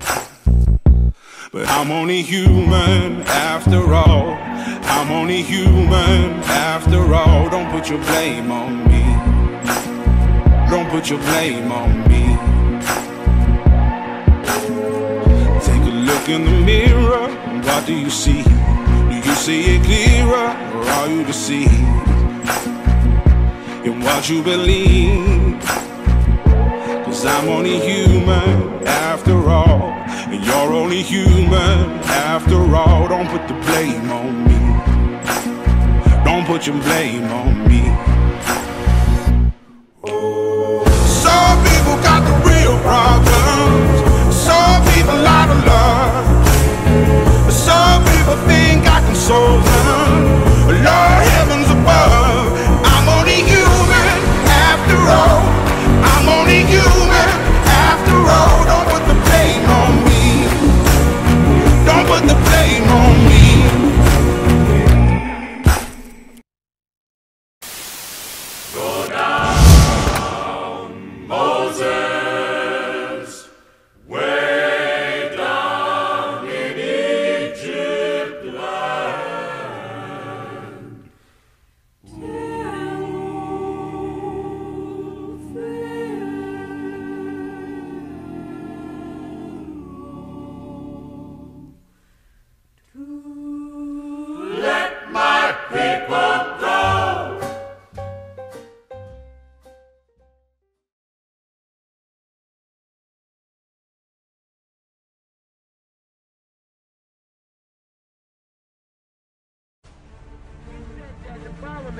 You Israelites, you black people in this country, what do you say about them? You call them animals or something? I call them inferior. I call you slaves. We turn you into slaves, and when we didn't need you no more, we kick you out of Israel, and out of Egypt and out of Africa. We sold you to America, and that's where we want you to stay. We don't want you back